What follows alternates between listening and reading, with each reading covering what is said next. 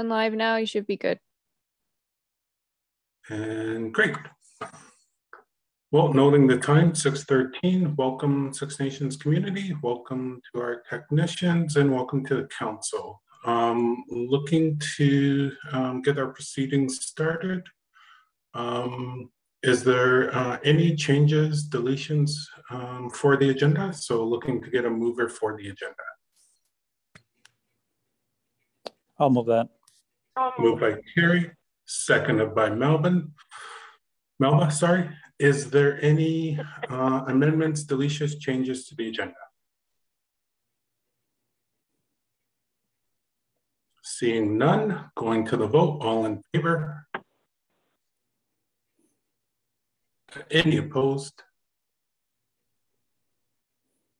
No opposed, that motion has passed. Moving on to item number 4, delegations and presentations. I see we have the Royal Canadian Air Cadets and looking for Captain Stephen Young. Captain Young? Yeah, I'm here. How's it going? Welcome. Thank you. You're having a great evening. Oh, sorry. Nathan, Yes, can I interrupt a little bit? Are you going to do the media? Oh, I thought I did do the media. Just looping back, No. just the identification of media. Victoria Gray from the Turtle Island News. Thank you.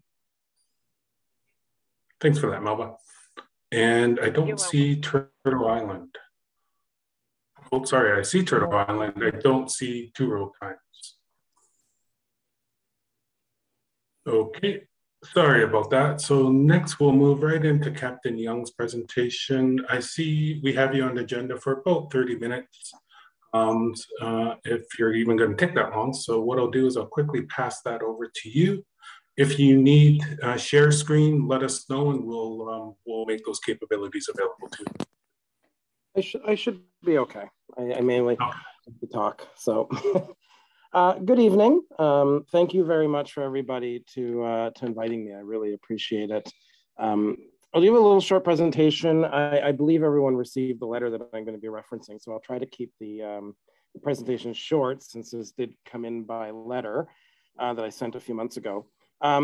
So by way of introduction, my name is Captain Stephen Young. I'm the commanding officer of 7115 Mohawk Air Cadet Squadron in Burlington.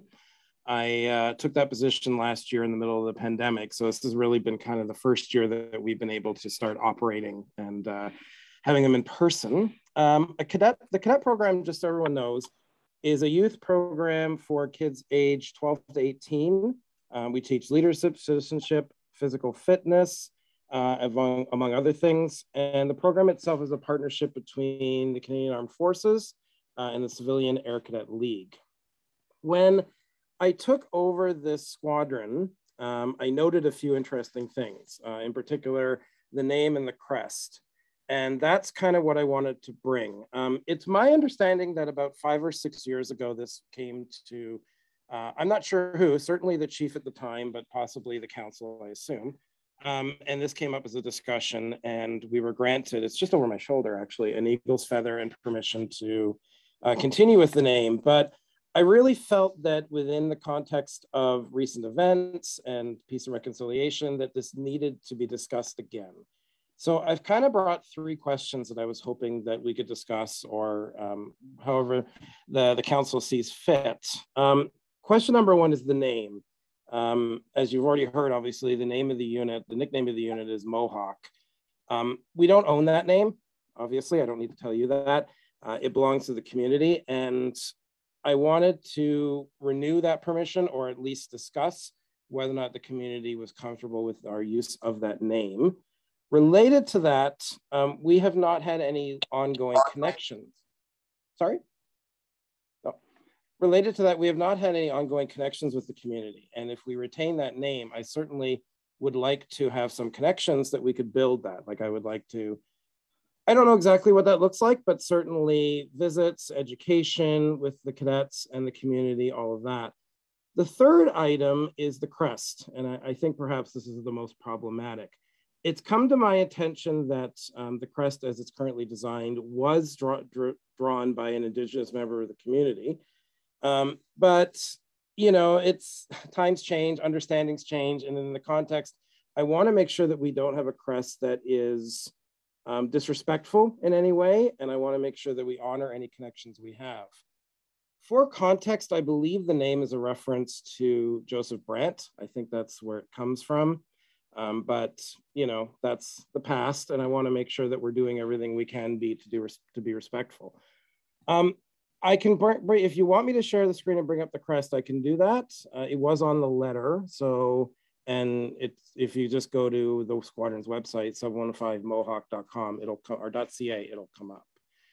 I think that's it for just presentations. It's really me coming for consultation with the community to see what we can do going forward and the comfort level of the community. So at this point, I'm gonna listen. Thanks, Captain Young, and thanks for the approach too, in terms of you know, understanding and knowing where to go and who to talk to in relation to these matters. It's certainly appreciated at the high level. So with that presentation, I'm going to turn it over to Council to see if there's any responses, immediate responses, or any sort of kind of process pieces that we could look at in terms of responding to the letter.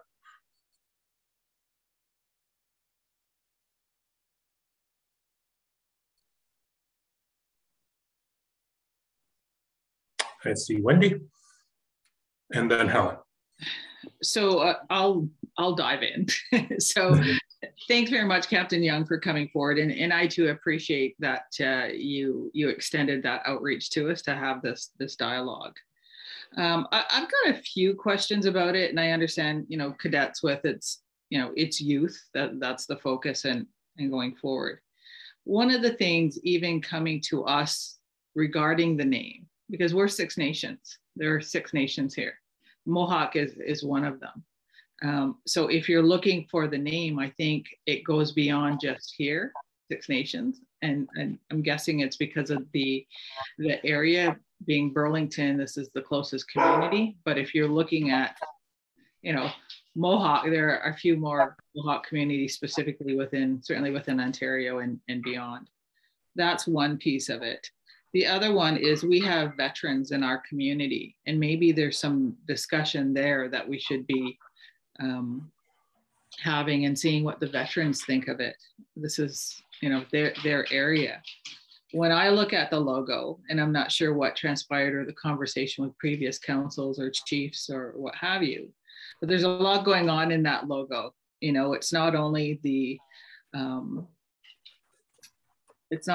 headpiece, the picture itself, but you've got, you know, the Canada flag behind it, you've got the crown on it, there are a lot of things going on, you know, that reference some colonial history, and talking about reconciliation and talking about the TRC and talking about all of those things. There's a bit of a contradiction going on there. So, and I don't know, just even with, you know, Royal Canadian Air Cadets, I mean, cadets is one piece, but because of the partnership you have, if you're looking at reconciliation, I don't know if there's been any work done to look at the history or the role of those partners with residential school, with what happened at the Mohawk Institute, because, you know, if you look through the archives, there were a lot of organizations and institutions that were actually involved in apprehending children and moving children and so on. So that may be a starting point on that reconciliation side and going further. But I think I think the point I'm making is there's some bigger conversation even beyond this table. That's how I feel anyway. I don't feel I'm in a position to say, yes, go ahead and use the Mohawk name. I think that's beyond me. There's the Confederacy Council as well. So there's a lot more to it, I think. Thanks for Wendy, and good comments in terms of advice going forward on a number of these fronts. Helen, I saw you with your hand up.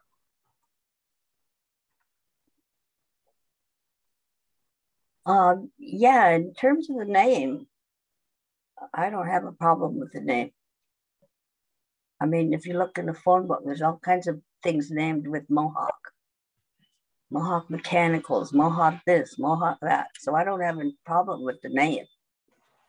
I'm not so sure about the crest. I couldn't see the significance of the crest, at least not the way it is. I guess, I don't know, was that supposed to be a Mohawk chief or I don't know who he's supposed to be, but, and I don't know what council approved it. None of the councils that I've sat on in 18 years ever approved anything that I know of. So I don't know what council put that in place, but that's just my comment. I don't have a problem with the name, but I do have a bit of questions about the crest. I don't know if I'm too happy with that, or I don't know if when I seen it, I was kind of taken aback a bit because I was trying to figure out what it had to do with cadets. And then it came to my head, it's got to be a Mohawk chief or something. I'm assuming that's what it is. And I don't know what that has to do with cadets. So, no, I don't. And like Wendy said, I guess it's up to a lot of people, but you're coming and asking us. And my response to you is I don't support the crest, but I don't care about, I have no issue with the name, but I don't support the crest. If you want to take it to the community, that's up to you. If you want to take it to the Haudenosaunee Confederacy Chiefs Council, that's up to you. But you're coming to us and you're asking us what we think. And I'm telling you what I think. That's what I would like to hear. I'm coming to you because I think was placed at the beginning that I don't know where else to go, to be honest. You know, I found the closest community. It was either yourself or the Mississaugas of the New Credit, but I felt that this was sort of the direction that was best to go. And when I started this, my biggest concern was the crest. I look at that crest and I feel like it is not respectful. I feel like it's a PR issue, honestly, for us. The center of the crest is the part we can change. The crown and the outside is sort of a fixed frame, so to speak.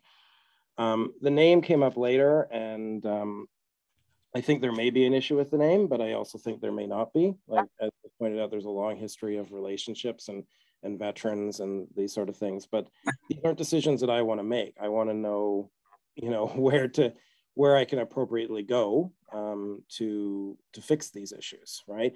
And I don't know of the history of the cadet program and residential schools. I haven't looked into that, and to be honest, that would be very challenging to research, but very interesting to research, and I would find that fascinating, to be honest. So I'm sorry if I stepped in. I wanted to respond to some of the comments.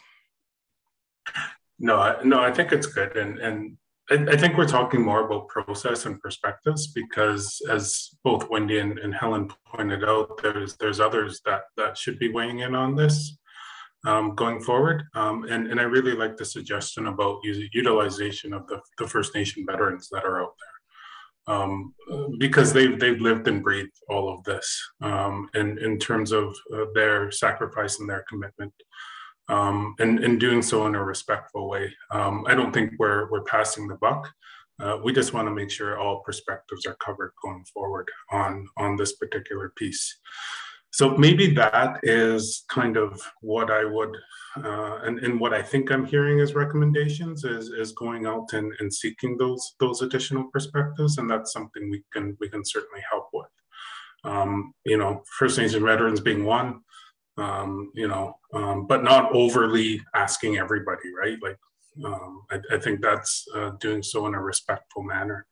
Wendy, I see you have your hand up.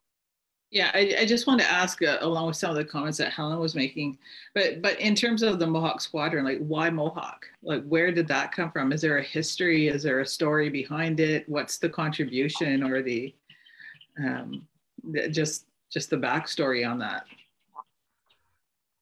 I honestly don't know, and I've tried to do that research, and I honestly don't know. There's, I think, about 50 years of history for this particular squadron in the community. And this crest is, I believe, as I've been able to find, the second crest. The first one was even worse. Why this? The best answer I can give you, as far as I can tell, is Burlington has this strong connection or love of Joseph Brant. So I'm guessing that it's in reference to an honor to Joseph Brant. Would be my guess, but that's just from talking to people. The cadet squadrons are not often the greatest at keeping records and keeping history, unfortunately. Staff change frequently. We're obviously a youth organization, so there's not like a history book I can consult, unfortunately. I've only been at the unit for a couple of years now, so. Just to follow up, I mean, maybe if you don't know the history, I mean, what do you propose going forward of what it can be, and what is that, paying homage to the name or something? I don't know. I mean, I think others need to weigh in on it, but for sure, I think the crest should go. Yeah, I believe the crest should go, but I'm hesitant to change it without consultation from the community, whether it be this community or a broader community. Like I said, I'm going where I'm starting with you. And thank you for having me, like I said. And I would need advice as to the next step for sure. I think the crest is extremely problematic. The name, I don't know what to say about the name, to be honest. And yeah, I'm going to go back to listening. Yeah, I'm going to go to Helen and then see if there's any other comments. Helen? Yeah, I guess my thinking is if you're obviously having problems with the name, you're obviously having problems with the crest. You've come in here voicing your concerns about those two. If you have concerns about these two things, then do something and get rid of them. Change them. You're the one who has concerns with it because that's why you're here. And if you have concerns with it, then change the name and change the crest. That's all you have to do. You don't have to talk to anybody. Just change it. I'll tell you why I started this way rather than just making change. And I appreciate that. I really do. There's a couple of reasons I did this. One is because of, like I said, what's over my shoulder. This comes from what I'm told. Bring it down. I'm told from Chief Ava Hill. I'm told that this came from. So I don't want to make changes where consultation has already occurred and risk disrespecting anybody by making those changes. So I'm hesitant to just unilaterally make changes. I think there is also some love of the name. And if the name can be kept in a respectful way, in a way that we use it as an opportunity to honor that connection and use it as an opportunity to engage with the community, I think that's beneficial. And then, the crest would change following that. But if the community feels that, we shouldn't bear that name for reasons of colonialism, reasons of connections to the Mohawk Institute that I'm unaware of, but for whatever reason, then we would just change everything, right? Given the previous history, I didn't feel like it was right for me to make a unilateral decision on that. Thanks, Captain Young, and certainly appreciate that in terms of the history. And I think we're keying in on kind of that as being one of the fundamental pieces for moving forward, is understanding the history of, the crest in the name. Hazel. Yeah, I hear you, Hazel. Okay. So I thought I had somebody before Hazel. Oh, Christopher. Christopher, did you still have your hand up? Yes, thanks, Councillor. I was just going to say I've known over my years a number of people who went through various cadet units, and many of them got a lot out of that experience. So I was just going to ask what kind of efforts the Mohawk unit has actually made to offer that opportunity to Mohawk and Six Nations youth? Have there been any efforts to reach out to youth in the community to offer that experience to them? So as far as I can tell, unfortunately, no. Again, I've only been with this unit for 2 years. Last year we were entirely online. And this year we started in October, and I started this process over the summer. So, and luckily I've gotten here. I think that's something that is lacking. I think that my 2 COs ago, so this would have been about 5 years ago, I think there were outreaches and there were attempts. And I think that this is why this has happened, the feather, for example, the eagle feather. But in the past 4 years, I don't think anything has happened. And that was part of my outreach, was consultation on the name, consultation on the crest. But in addition, also, if we're going to maintain those connections, can we build those connections, and can we learn how to reach out and how to build those connections? Because I don't want to carry this name if we're not doing something about it, if it's not embedded in everything we operate. So. Thanks for that. Sorry, Councillor Wright, I forgot to mention something that's somewhat salient.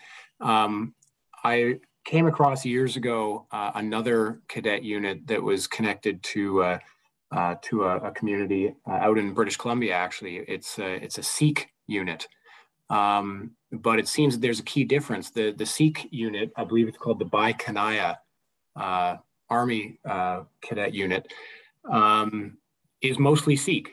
It's formed of Sikh youth, and their uniforms reflect Sikh culture. It's not exclusive to Sikhs, so non-Sikh youth can join it as well, but it's mostly Sikh youth, as I understand it. And that seems to be a key difference here. But I know that the Bai Kanaya Cadet Unit makes a very intent effort to reach out to that community and to offer that experience to them.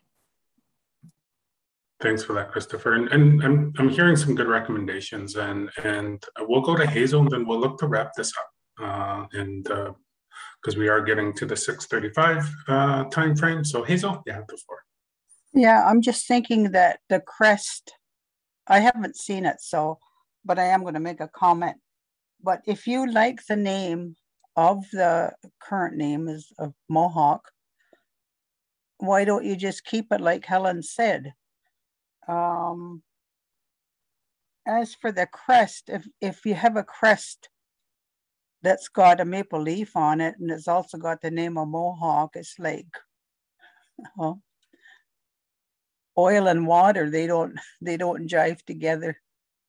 So I'm going to suggest that for a crest and in respect of, say, the Six Nations veterans everywhere, if you had the Mohawk on there, and then have like everything is sort of in a circle of unity to indicate unity.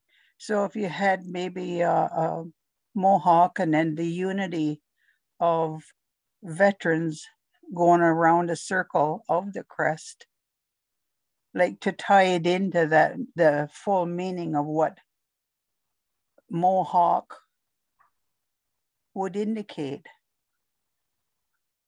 I think I can hear like what Helen was saying. I haven't seen the crest, so I'm just summarizing what I've thought while she was talking.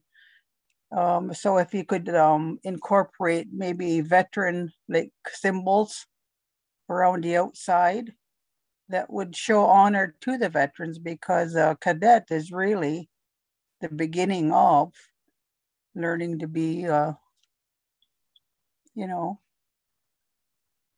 maybe in the army or whatever. Just sorry. Just my thoughts. Can I take a moment to share the image? I seem to have sharing ability, so that would be beneficial.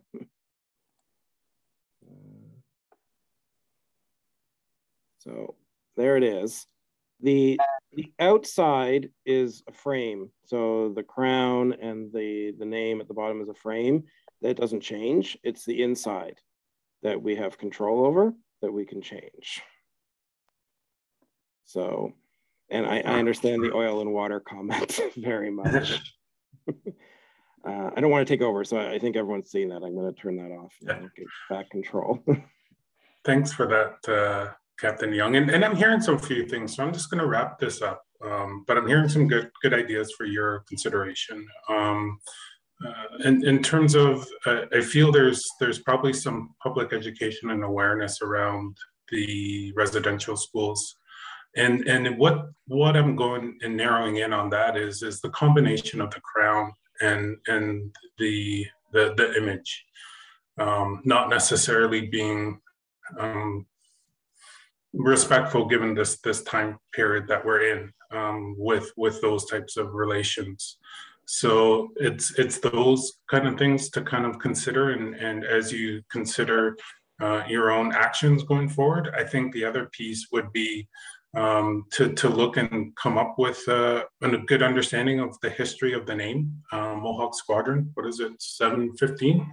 Yeah, 715. Yep.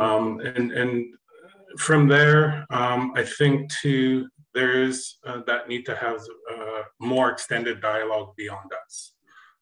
You know, we do have a Veterans Association in Six Nations that they'd probably be happy to talk to you about a lot of these things, because they have another perspective as well.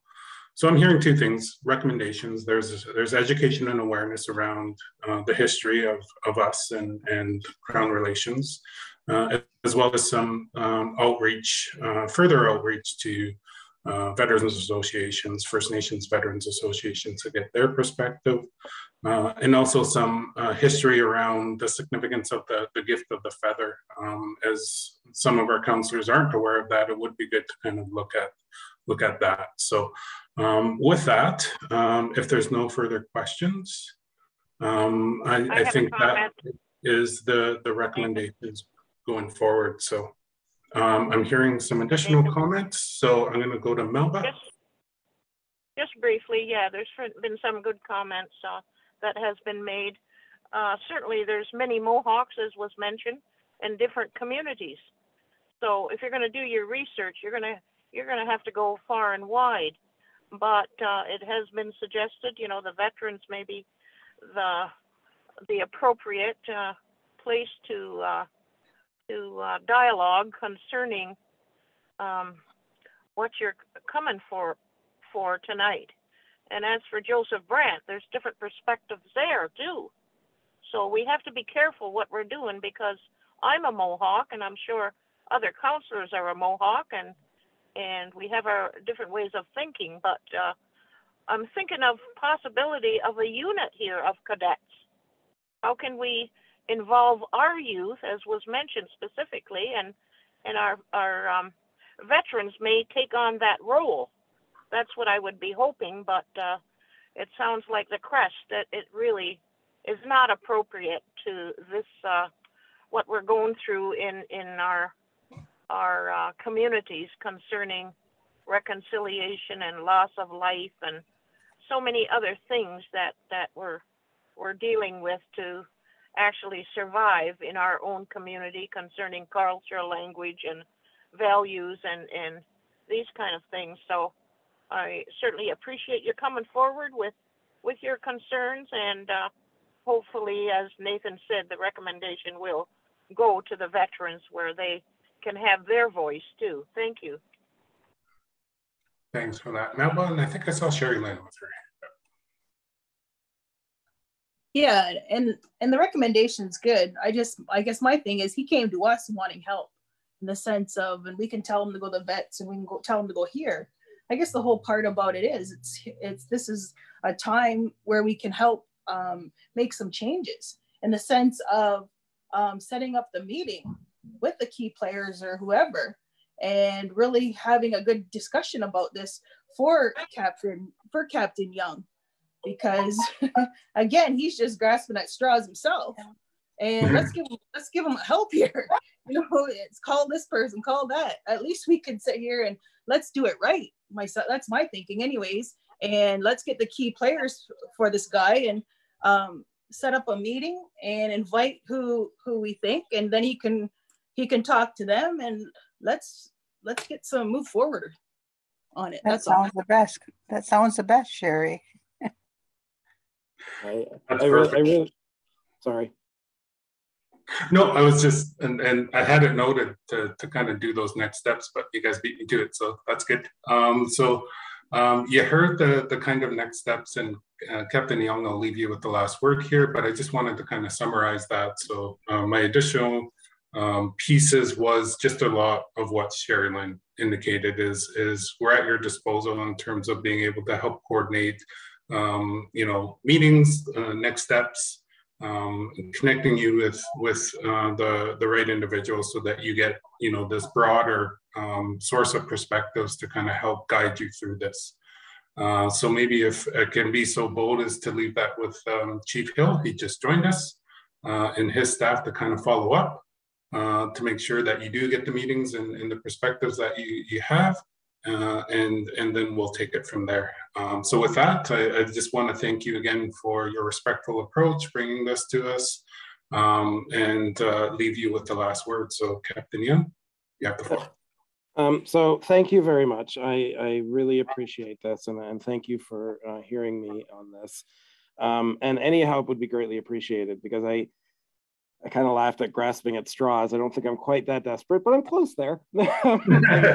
I started this outreach in August, and I've been trying to find connections and find routes. And I really appreciate the opportunity to talk. And it really would be helpful if there was somebody exactly on your staff who could maybe just help with the introductions and point me in the right direction, because I want to do this respectfully, but I also want to do this obviously effectively and talk to the people that that need to be talked to.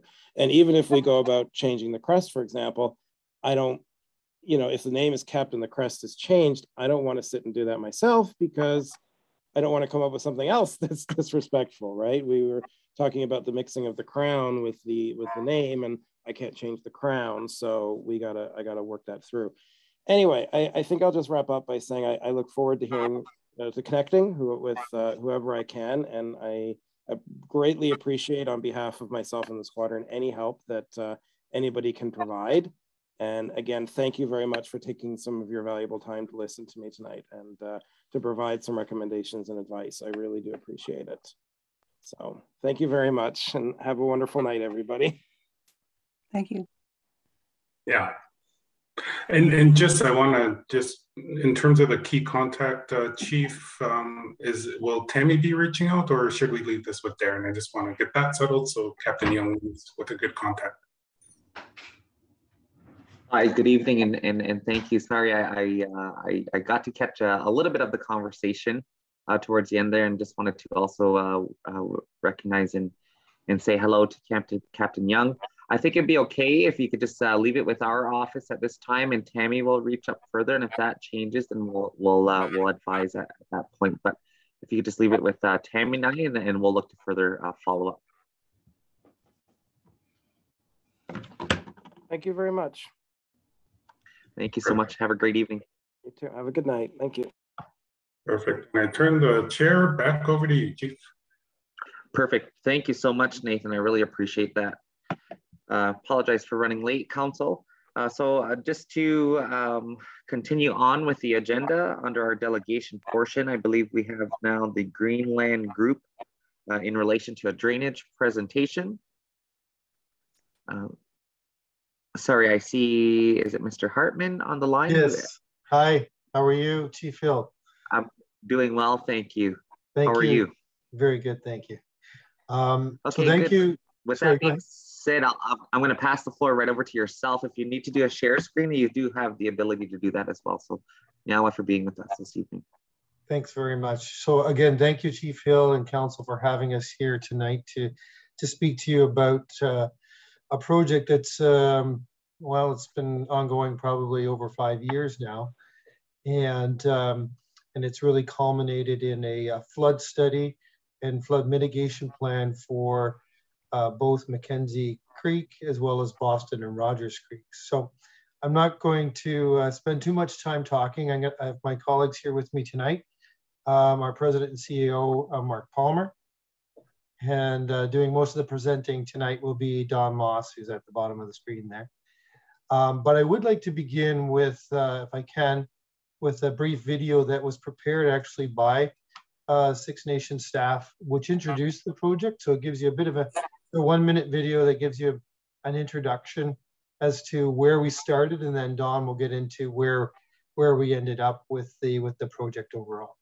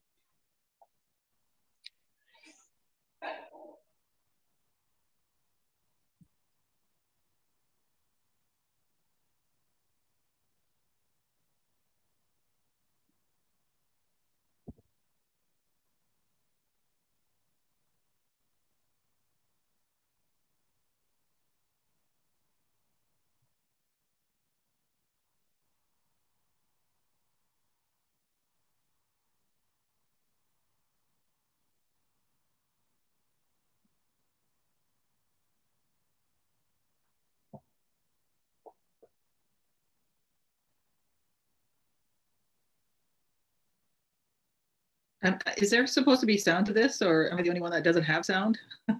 Yeah, I can't. I was just going to ask the same question.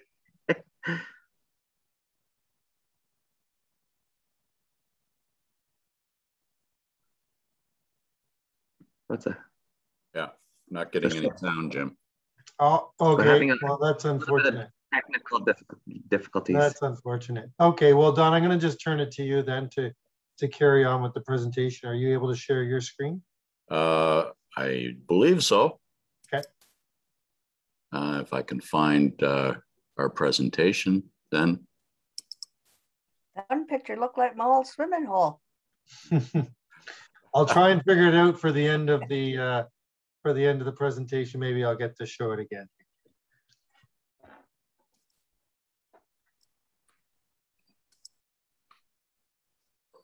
Can everyone see the screen? Yep. Okay, great.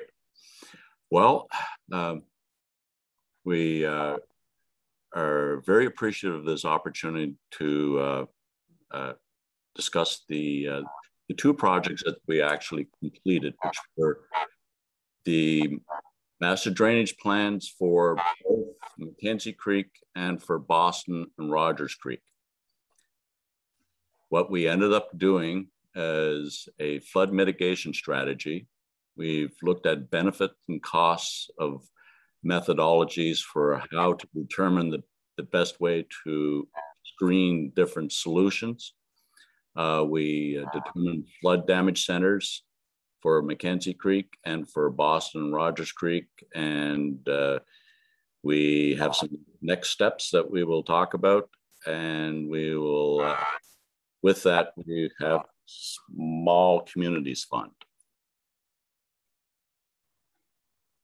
Flood mitigation strategy. I have a question. Yeah.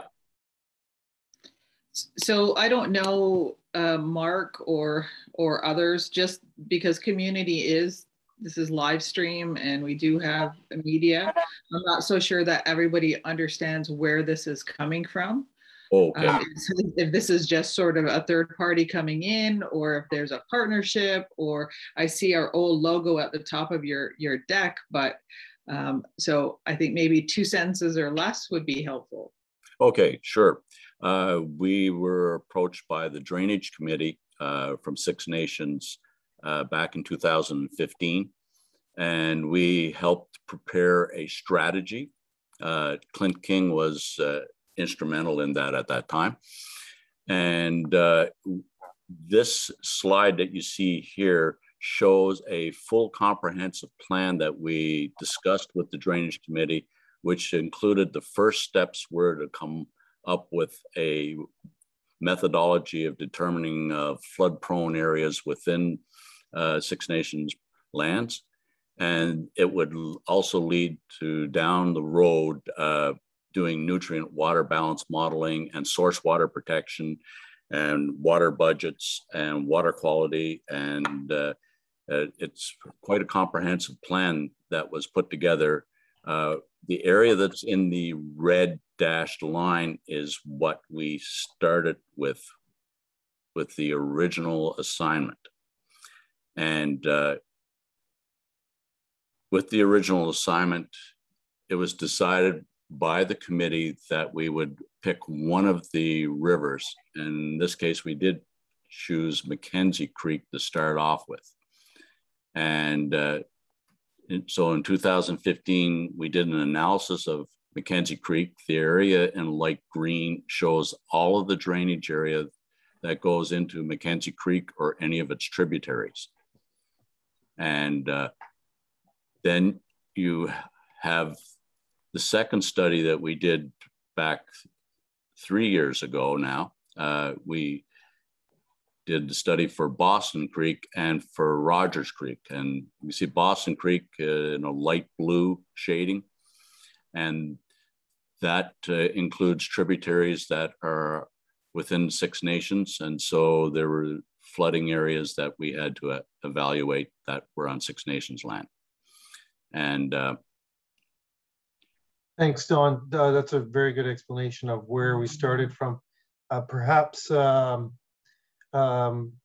Councillor Johnson, you were asking why we're here tonight. Is that maybe the question? Or was it how we started with the project? No, it's just that we have community who are watching, and just that little preamble as to what this is about. So the introduction to it. Yeah. Right, I apologize. That video was intended to do that, but it didn't. Obviously, you couldn't hear it. So apologies again for that. Yeah, that's one of the challenges with Zoom and the voice delay. So the flood mitigation strategy, in order to determine the extent of flooding that you're going to have, you had to come up with accurate ways of determining the flows in the stream. And we introduced all the standardized methodologies that are been incorporated throughout all of the province. And if you approached the province and requested funds to come up with a floodplain analysis, these are the methodologies that would be applied. And one of the main deliverables with this assignment was to come up with a series of floodplain maps that would show the portions of each of your main creeks and tributaries that would experience flooding. And the Drainage Committee identified several flood damage centers within Six Nations lands on both Mackenzie Creek and on Boston Creek.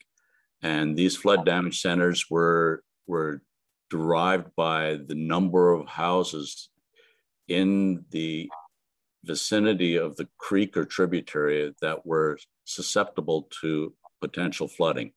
And this flooding could have taken place in several different ways. Either you had your driveways flooded out, or your house was flooded, or as we presented at one time before, you could either have your septic tile fields or your wells impacted by flood levels as well.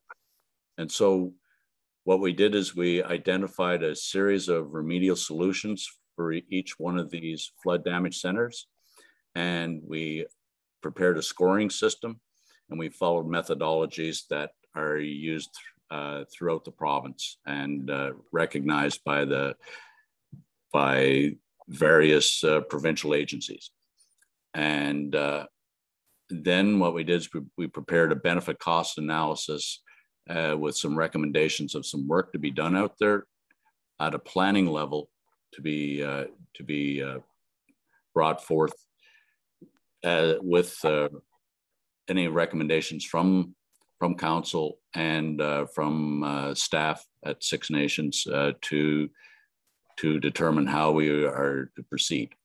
So one of the main things, and I had the express privilege of coming alongside with several of these young men within the community, and we went out and we set up a methodology to survey every one of the culverts and bridge crossings that you have within Six Nations lands, and also to produce extra cross sections on all of the main water courses underneath the water line, because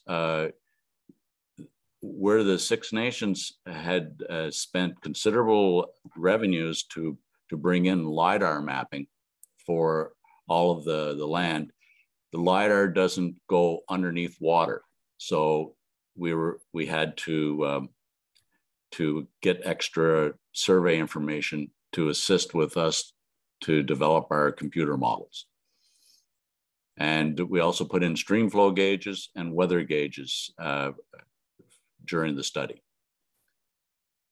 The benefit cost methodology that we've used, as I said, was developed by the province back in the 1980s. And so this same methodology is used to evaluate all projects within the province.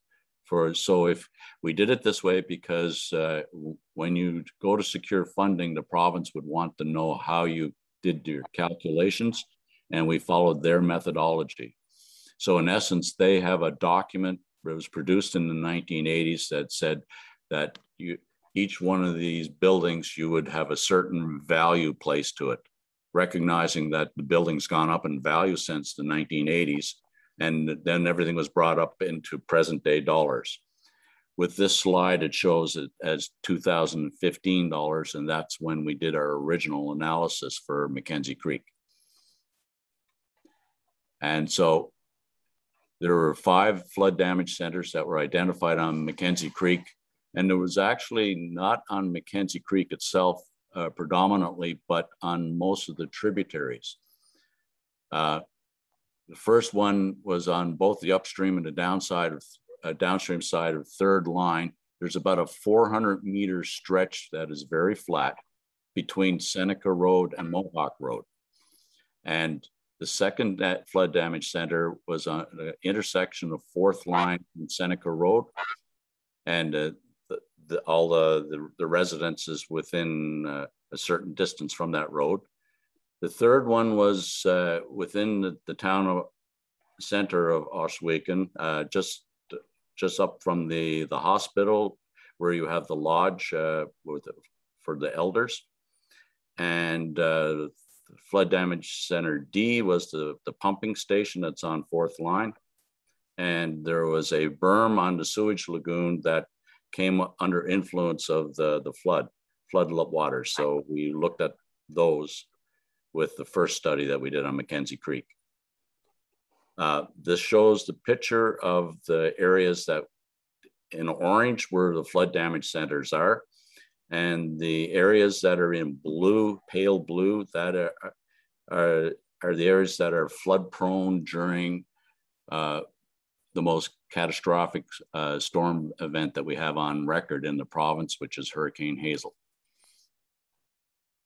And the flood damage centers, the first one up in the top left-hand corner is damage center A1 and A2. And the area in pale blue is the flood spread that you would expect to get during that catastrophic flood event.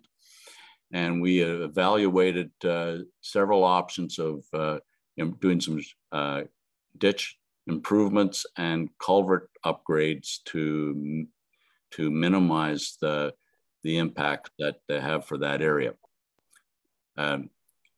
Flood damage center B was intersection of Fourth Line and Seneca Road. Former Chief Hill's residence was in that area. And I know in a previous study I teased her, I said that the water was actually going to give her a nice swimming pool in her backyard. But we discovered that with this particular area, that there were a couple of driveway culverts that were backing up flows, and when they got opened up and expanded, it reduced flood levels significantly. And so there's a series of channel improvements and some minor culvert work, and that's what gets done for that one. down in the lower left-hand corner, we have damage center C, which was main Oswego town center. And all the area in pale green is the area that would flood with this catastrophic event. And it would surround the lodge that's just north of the hospital and the parking lot along the hospital. And then the next one is the pump station. The green dot is the pump station, and this is along 4th line, not far from the public works yards. And then you have the picture of the lagoon. You can see how the flood waters push against one of the lagoon berms. So these were the 5 flood damage centers for Mackenzie Creek. And what we determined was their annual damages that you would expect using these provincial formulas. And then we projected what it would be if you didn't do if you had to keep on repairing it over and over again over the next 50 years. And these were the dollar amounts. And so that is the flood damage centers for Mackenzie Creek. So it was residences and properties that we looked at: the lagoon, the pumping station, septic systems, public and private wells, and sewer systems. We did the same thing where we looked at the cost of the repairs versus the benefits that you would get, and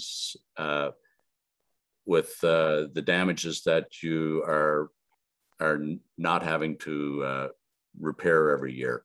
And so any benefit cost ratio that comes out greater than 1 implies that there's a long-term benefit from the work that when it originally gets done. So you can see that the cost to do the repairs, though they're fairly substantial numbers, that the amount that you're going to save in repairs over the 50-year period start to make many of these projects quite beneficial, especially the ditch improvements around Oswego Village Center. You notice that there's a 30 times benefit to the cost of doing the repairs. And so as we continue on, the second study we ended up doing in concert with the Mississaugas of the New Credit had 5 flood damage centers as well on Boston Creek, but 3 of them highlighted in yellow are the ones that were in 6 Nations. And those are the 3 on the north end of the top end of the figure. They're on 3rd line, on Onondaga, and also on 2nd line. And so in those, the one on 3rd line, we started presenting the information differently in the second study. We started doing more graphics where we had colored coded pictures for all the different solutions that were being considered by the Drainage Committee. And the one that was selected is the green line that runs through all of the properties. And it is an improvement of the channel to keep all the floodwaters within a prescribed area that could be easily managed by all the homeowners. The diversion schemes that we looked at were all very expensive, so they got screened out pretty quickly. Flood damage center C at the bottom of the screen was 4 houses on Onondaga Road north of 2nd line. The area in pale blue is the backwater from the main river, and it comes all the way up the Onondaga Road and actually backs up onto the properties of the 4 homes. So we thought that we were going to have to do some channel improvements around the homes, but it ended that the best thing to do is to do some flood proofing for the individual homes. And we looked at something similar with damage center D, and the area in pink shows the full flood extent that we would have, and it got reduced down to the area in sort of a grayishy color with the improvements that we proposed for culverts and for some ditching. And so those are the 3 projects on Boston Creek that are also included in the studies that we've done. And again, we have 3 different solutions. And in this particular case, the Mississaugas wanted, of the new credit, wanted the individual house service improvements added to the flood mitigation costs. And so that brought down the benefit cost ratio. In each case, these are hefty price tags, but you are saving quite a bit over the 50 years in repairs. And the best project was the Flood Damage Center D. So we ended up with a 2.6 benefit cost ratio for some culvert upgrades and channel improvements. So the next steps are required tasks to implement all of these master drainage plan recommendations, and they include for each area that is being considered for repairs, to go out and do the full topographic surveys of each area, including getting all of the elevations for all of the houses in the area and the wellheads and where their tile fields are, get the geotechnical investigations done, prepare the final design drawings, because these are, everything that's done in the study has just been planning, and it's just lines on a map. So you have to physically prepare the design drawings and get quotations and tenders before you go get the work done. And then you need to get the required approvals. There's construction, including engineering inspection, to ensure the work is done in accordance with the design, and then the final project reporting to the committee and council. And Small Communities Fund is something that I think what we can do is, I think Jim can probably take over and talk about that. Sure, if you just want to move through to the next slide, Don. So we did, at the time, at the request of council, make application to Small Communities Fund, which does fund these types of projects. And we did have a successful application specifically for the projects on Mackenzie Creek. Next slide, Don. And so we were successful in securing $500,000 worth of funding from the combined from the federal and provincial governments. Now this does require a contribution from Six Nations to get that funding. We did get some extensions through Michael Montour, who's made requests to Small Communities Fund to have an extension to the funding up to the end of December of next year. So that's when those funds would need to be spent if we're going to use those funds from the federal and provincial government to address some of the issues that we identified in Mackenzie Creek, or all the issues that we identified in Mackenzie Creek, and address those so that those areas are no longer flooding. So I think that was it. I know that was a lot of information in a very short period of time. It did take us 5 years to get to that point. So yeah, there is quite a bit of information, but we're happy to answer any questions that through you, Chief Hill, that council may have on this information presented tonight. Okay, great. Thank you. Thank you so much for providing that presentation. If I could just request that if you can take down your share screen, and we'll look to open the floor up for any questions or comments for anyone on the line.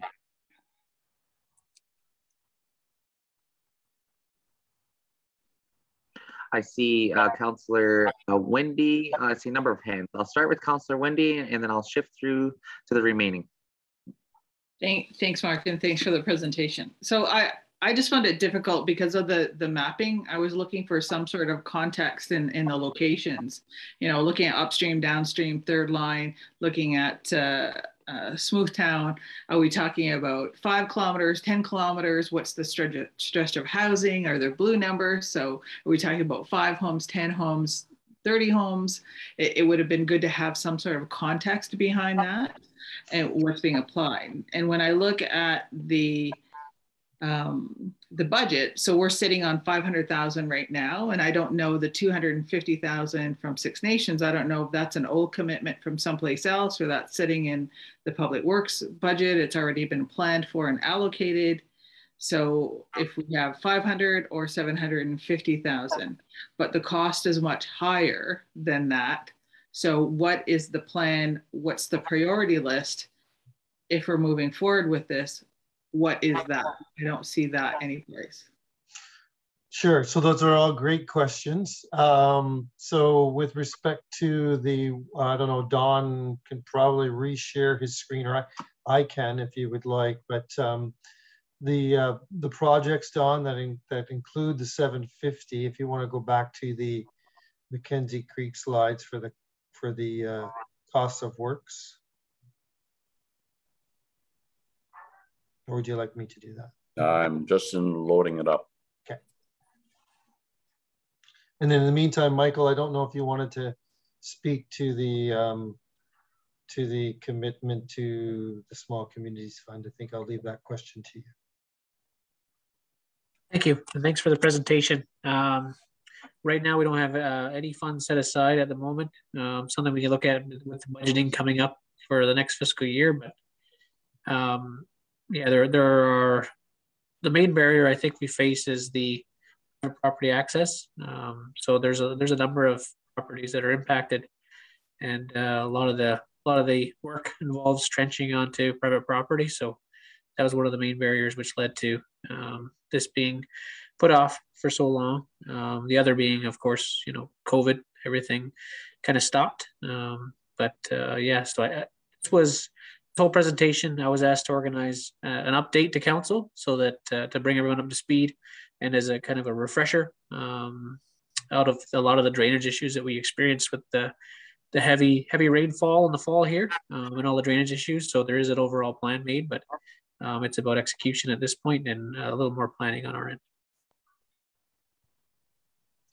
Okay, Don, did you find that?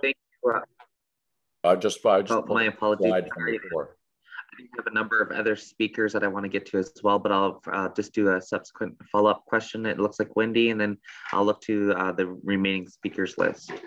Yeah, I just want to know, because the gentleman presented that there's 500,000 and there's been an extension to December 2022.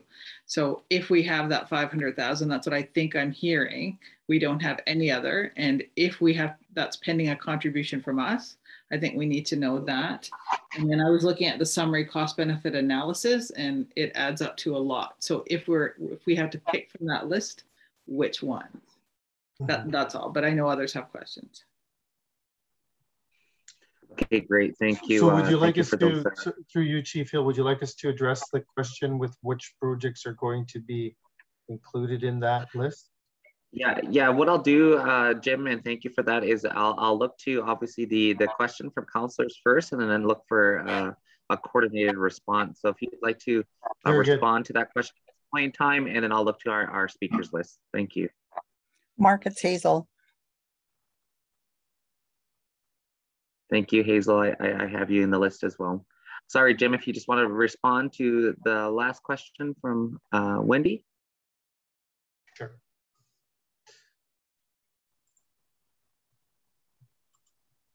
So you can see my screen this time? Okay.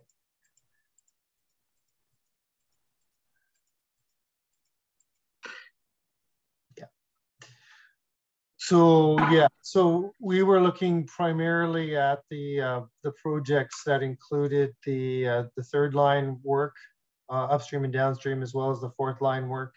And then there was some work associated with the Ashwegan project that was going to be included as well.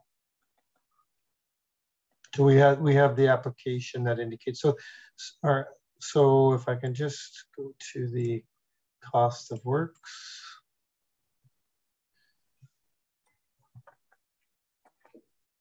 Okay, so so some of the works that included the houses was not included as part of the application.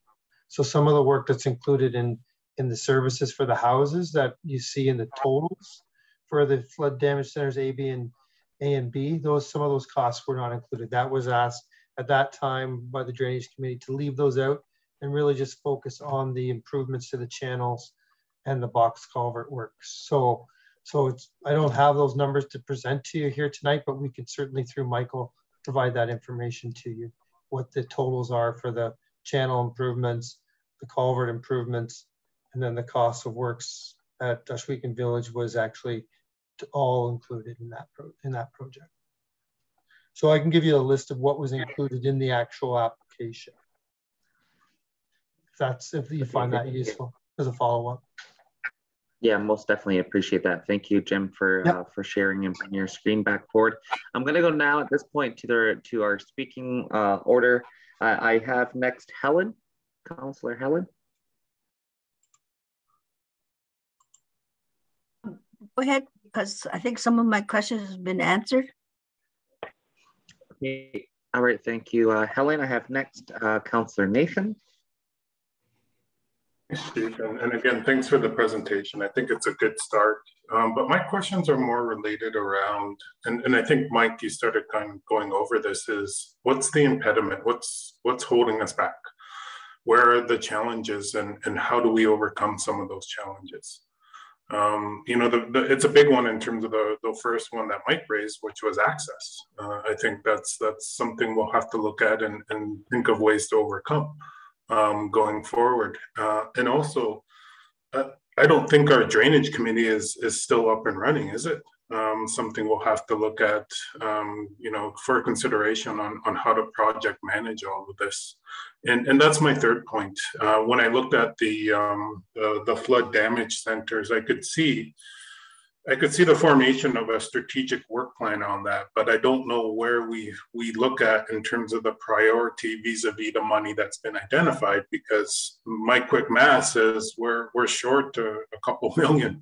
I may be wrong, but that was just my quick math based on the slides and how quickly we went through there. So there is the shortfall because at the end of the day, something as significant as flooding and doing that mitigation work, I think, you know, it's to me, it's not a menu. I think we have to do it all. And we have to find a way as a governing body to do all of that work. So there's that aspect. And then I can't remember my last point, but I'll put it in the chat if I do remember. But those are my comments so far. Okay, great. Thank you. Thank you, Nathan, for your comments. And yes, just to clarify, obviously that the drainage committee was in place during that time. So we'll have to look to next steps in terms of, you know, just Nathan, to your comments of that monitoring or management of the project itself.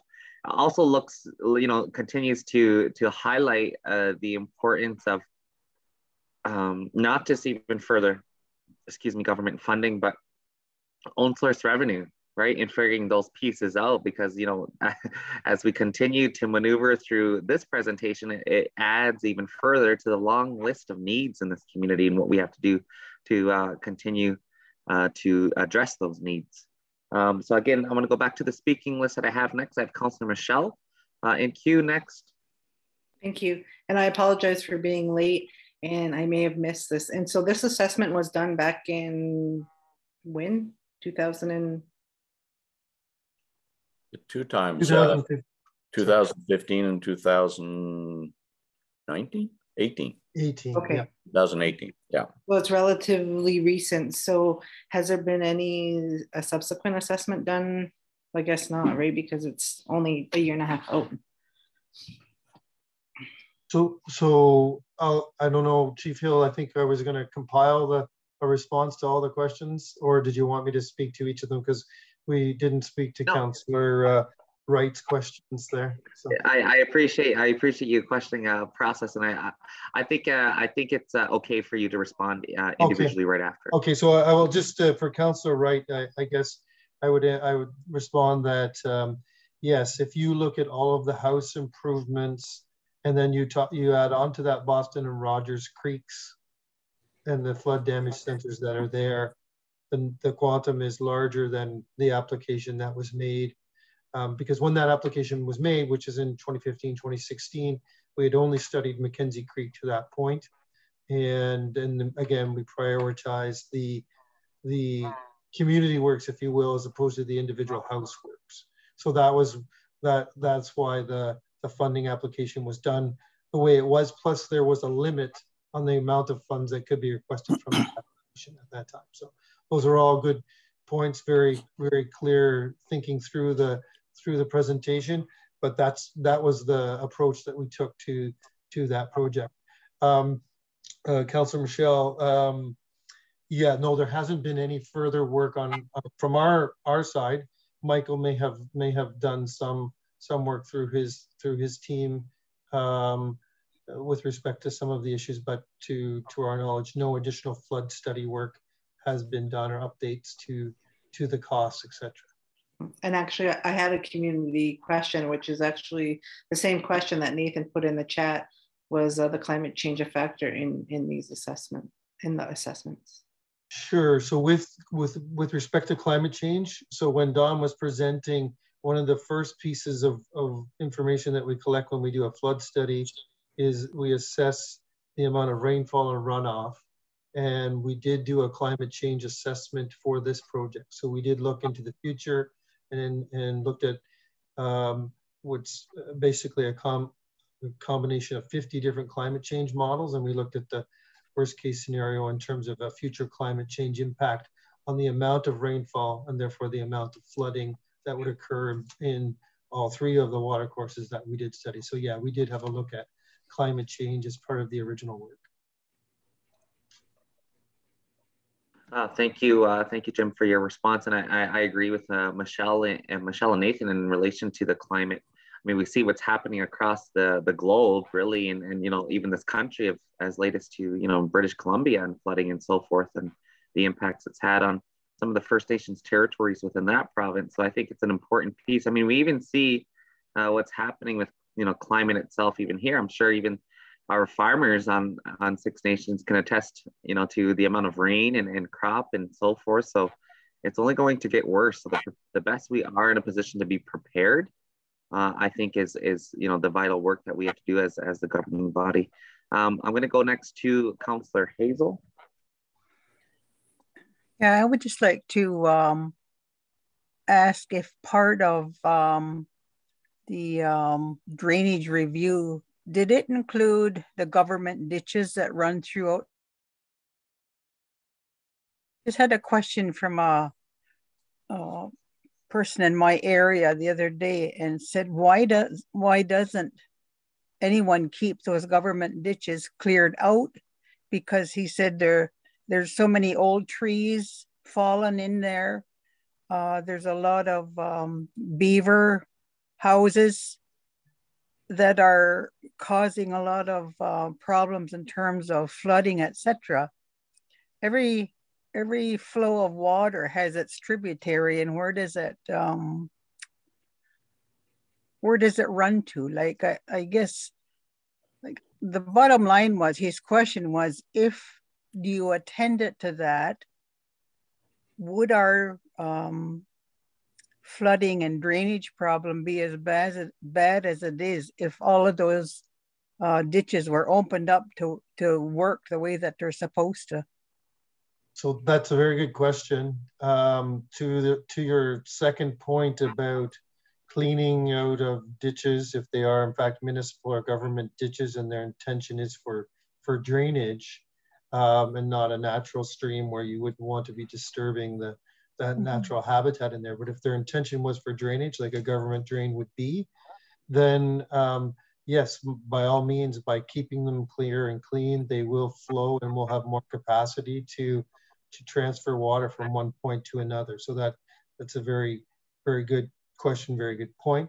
So Dawn, with respect to the study, we did look at those if you want to speak to the government drain portion of our study work.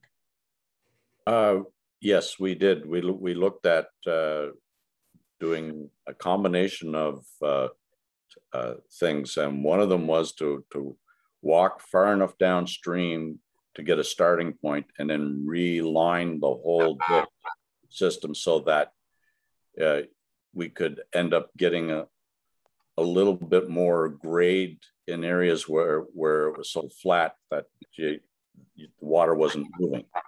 Mm-hmm. So, for example, with the first project on third line, we went 700 meters downstream in order to start digging. From the LiDAR, we were able to tell exactly what we needed to do. And then we ran a new ditch slope all the way back so that we could put in deeper culverts and reduce the flood flows for all the residences on either side of the road. Thanks, Tom.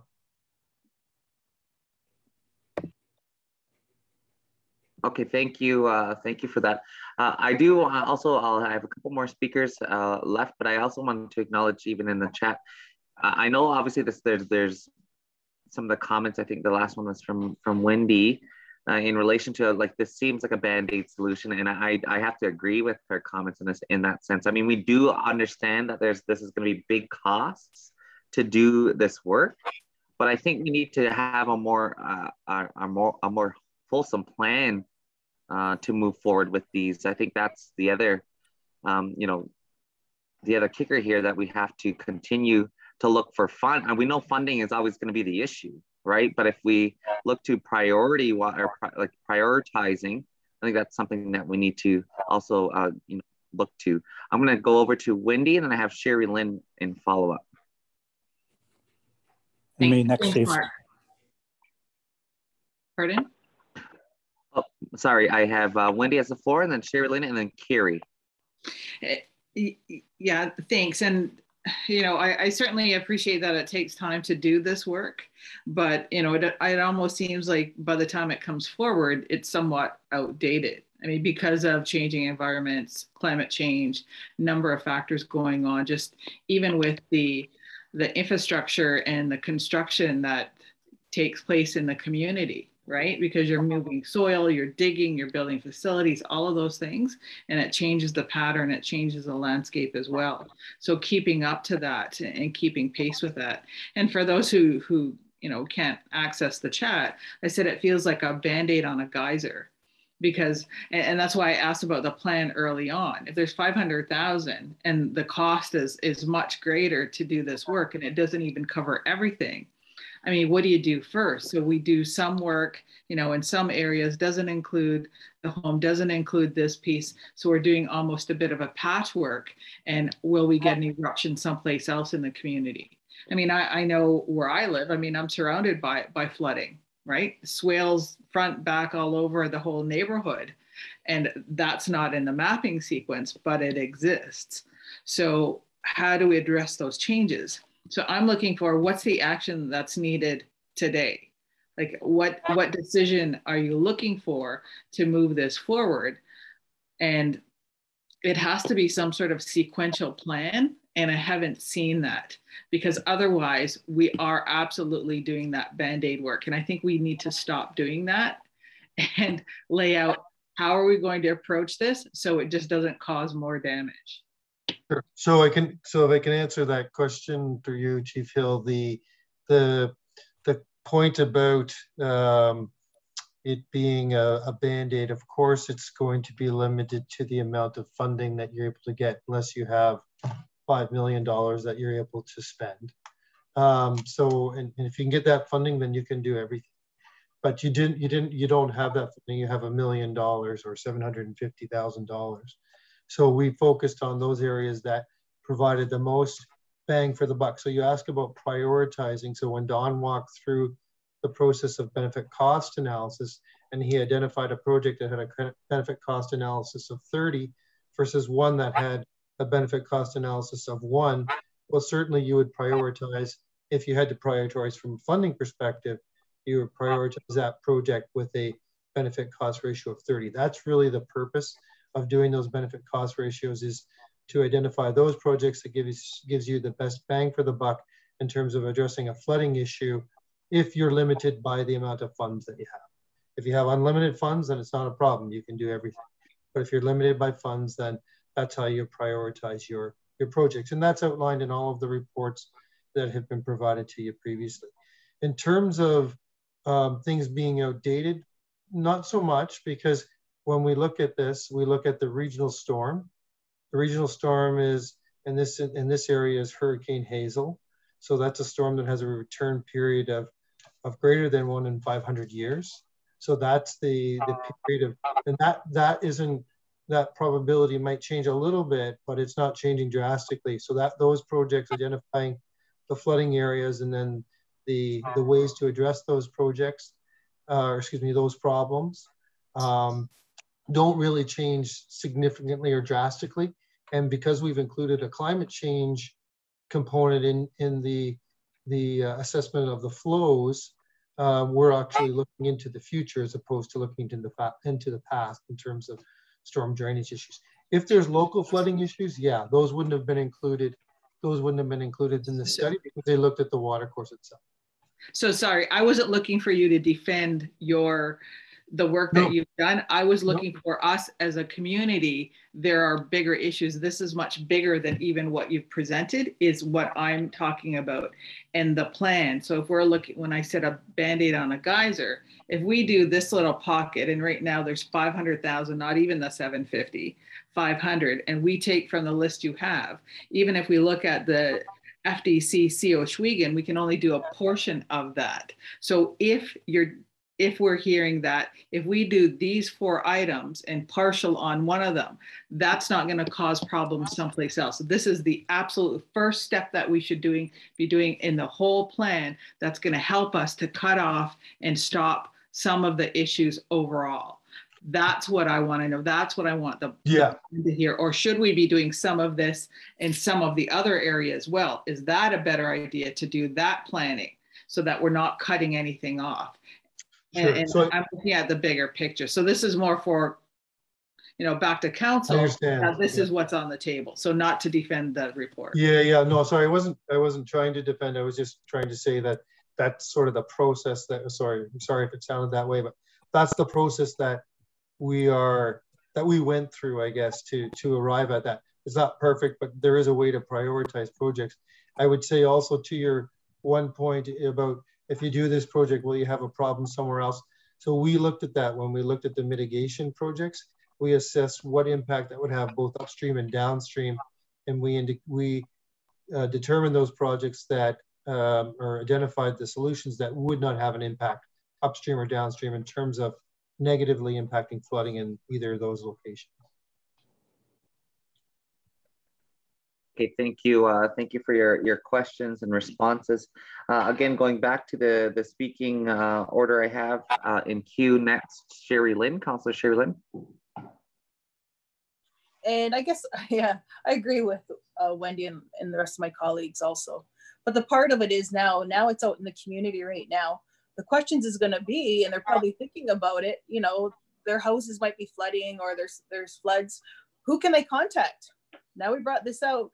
Where can they call or who can they contact? I guess that's my question for them for us to let the community know. Chief.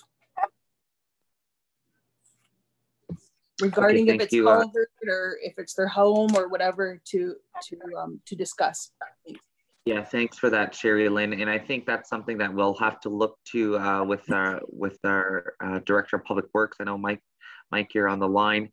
Perhaps maybe we establish, a more, again, a fulsome plan and what our next steps are going to be. But in addition to that, a communication strategy to community so that, we can be able to get to, the homeowners' concerns on some of these issues as well.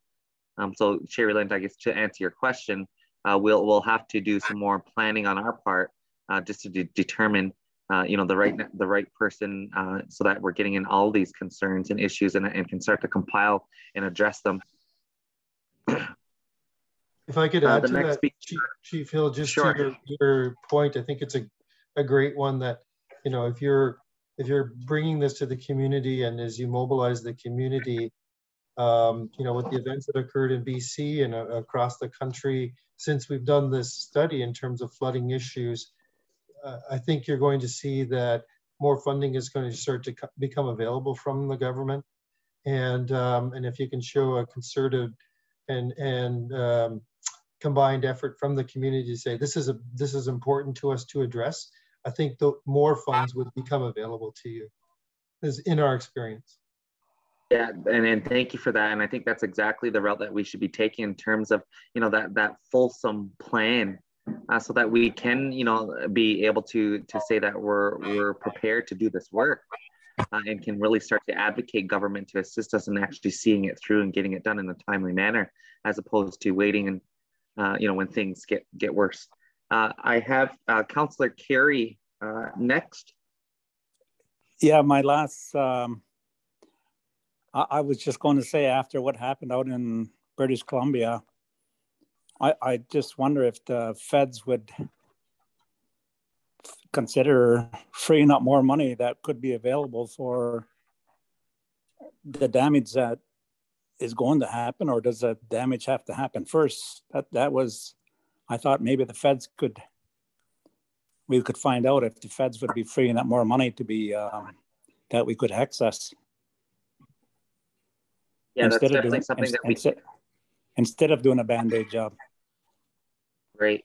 And I appreciate your comments. I think we're all talking the same language and can definitely, you know, look to from our office on this piece as well, obviously in conjunction with our Director of Public Works, the Environment Committee or Task Force, you know, and we'll look to, again, have a more fulsome discussion after this and next steps and where we go from here. I had Nathan, Councillor Nathan in queue next. Okay, Chief, I just put it in the chat. I was just agreeing with Wendy on the wholesome plan, and let's get going before this gets worse. Agreed. Okay, so I do believe, again, we're all speaking the same language, and do want to, again, really appreciate the follow-up to full council on this matter, and really look to best next steps on how to best proceed here. Is there any further questions or comments?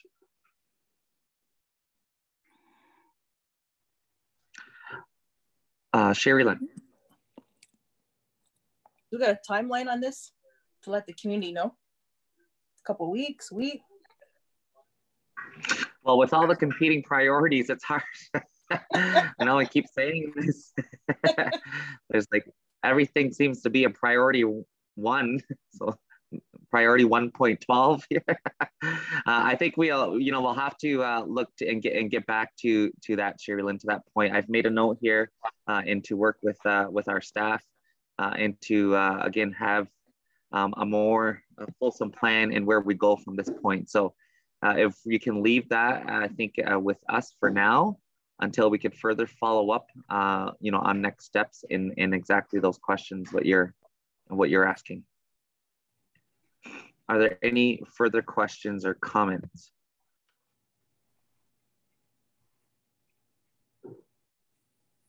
Okay, seeing or hearing none, just looking to how council would like to best proceed. I think at this point, we could just accept as information at this time, I think, or unless we want to attach even a next steps plan. But I think if we can still have the opportunity to go back with our teams, our staff, and to really look to that fulsome plan and where we go from this point might be the better option, I think, in terms of next steps. I see Helen has her hand raised. I just wanted to say that I think it kind of fell off the radar when the Drainage Committee no longer exists. Remember, Councillor Carl Hill was heading up the Drainage Committee, and I think maybe Charlie Wayne or Ray or either one of those might have been sitting there. Yeah. Well, none of them are with us now, so that's kind of why it kind of fell off the radar, because we don't have a Drainage Committee anymore to speak of. So we would have to set up a Drainage Committee if you want to continue with doing that. Yeah, with only 9 councillors now, we had 12 councillors back then. Yeah, that's another point, a good point. But I think you're right too. The other piece too is, I know just with Nathan, Councillor Nathan as the chair of environment, we've been putting a lot of things on the task of that committee itself, and I would hate to see even another item. So to bombard the committee because they're already so busy. And that was, we had just, created that newly environment committee this term. So I think you're right, Helen. We may have to look to you again at whether we re-engage or re-implement rather the drainage committee so that they could take all of this work on, because there is a lot of work I think involved in this, especially when we talk about the more fulsome plan. I see Wendy has her hand raised. Thanks, Mark. Yeah, I was looking for a bit more action. So if we can move forward, certainly that plan, I think we need to do that very quickly. And I'm hoping whoever's leading this, if it's under Mike Shop or others, I was going to shoot it over to environment because it seems to fit. But I'm concerned because Don made a comment, and maybe I just misunderstood him when he talked about the federal funding, provincial funding, the 250 each. And then I almost picked up that it was contingent upon Six Nations funding. Is that the case? So we don't get the 500 unless we put in our 33%. So we have to come up with 250,000 or we don't have the 5 either. So that's maybe step 1 of the plan. Step 2 of the plan is to look for the other, $4.25 million so that we can finish this work that we have to do, right? But if we need a motion to at least look for the 33% so that we can get the 500, maybe that's a step 1 and we can action that tonight.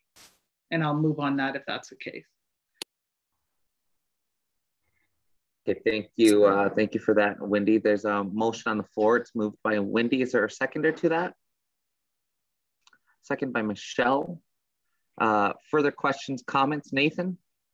Yeah, I was just going to comment that there's certainly don't mind tacking on to environment a little bit more. We've already been doing a bit of work on this. I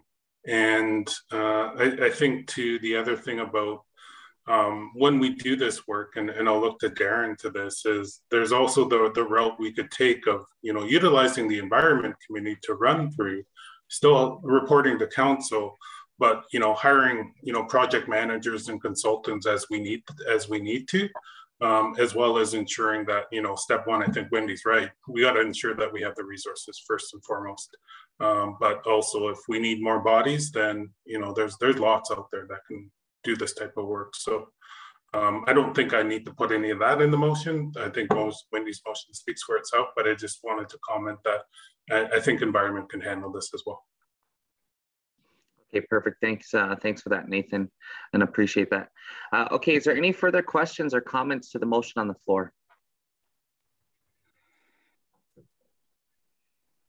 Okay, seeing or hearing none, all in favor? Any opposed? Seeing or hearing none, motion is carried. So we'll look to add that to the action item list and follow up on that step 1, and then also look to the more fulsome plan on how we're going to, look to get the rest, the remaining of the funding in order to do that work. So again, Jim, I'd want to say nyawa and thank you for joining us, and Dawn this evening and following up on this presentation. Again, it's important work, and so we'll definitely look to how we can do this in a more timely manner as well. Sorry, Wendy, you have your hand raised. Do you need a second reading on that? Yeah, so I was going to actually grab second reading. You're willing to move second reading? Moved by Wendy, seconder. Second by Sherry Lynn. Oh, sorry, Michelle. All in favor? Any opposed? Seeing or hearing none, motion is carried. I'm just getting a question in from the community. Are community members allowed to be a part of the environmental committee? I think at this point in time, yes. We need as much help as possible from community. So if there are, volunteers and individuals who are expressing interest within the environment committee, by all means, I believe Councillor Nathan is the chair of the committee. We could be contact him as well if you have interest, or rather even the chief's office, and we'll look to direct where best. Sorry, Nathan, I see your hand raised. Yeah, one of the things we were hoping to do for November, but we're getting bombarded with dealing with issues as well, was do a full kind of environmental scan on environment for the community, and then do that outreach to community to say, hey, here's the committee, here's how you can participate, and whatnot. So that's likely coming, probably more so in the new year now. But definitely that piece is coming out to ensure that we have community involvement, and we do the outreach to say, here's what we're starting, and here's the work that we've done so far, so communities up to speed, and then take it from there. That's perfect. Thank you. Thank you so much for that, Nathan. Okay.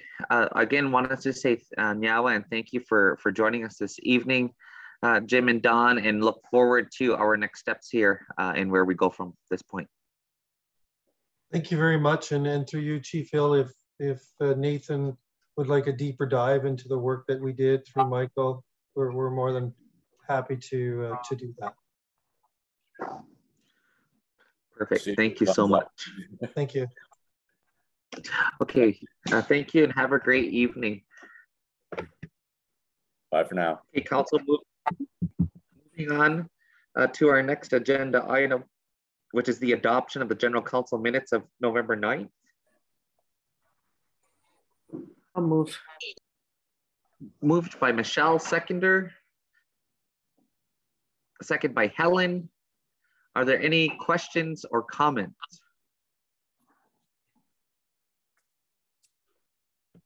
Okay, seeing or hearing none, all in favor? Okay. Any opposed? Seeing or hearing none, motion is carried. Our next item, which is a recommendation from our emergency control group. The recommendation is there. I do believe we have members of the emergency control group, our chair, Michael Montour, as well as Travis Anderson is on the line to help and assist in answering any questions. So looking to Mike. We also have our Lacey from Public Health, I see on the line as well.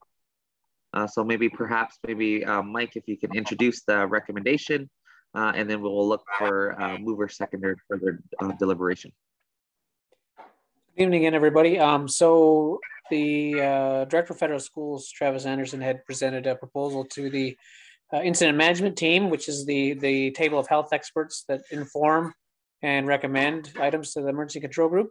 I'll let him speak more to his recommendation, but it's fully supported by both the incident management team and the emergency control group. Travis?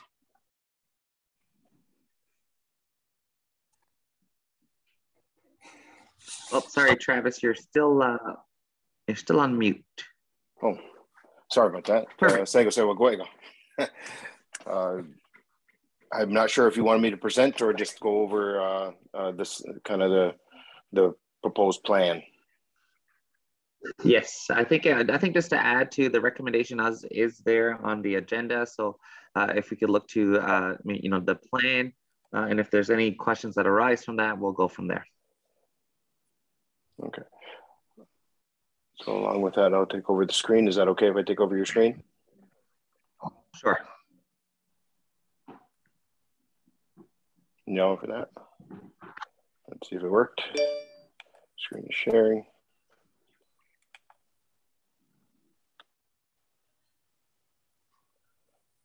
Tunyawa.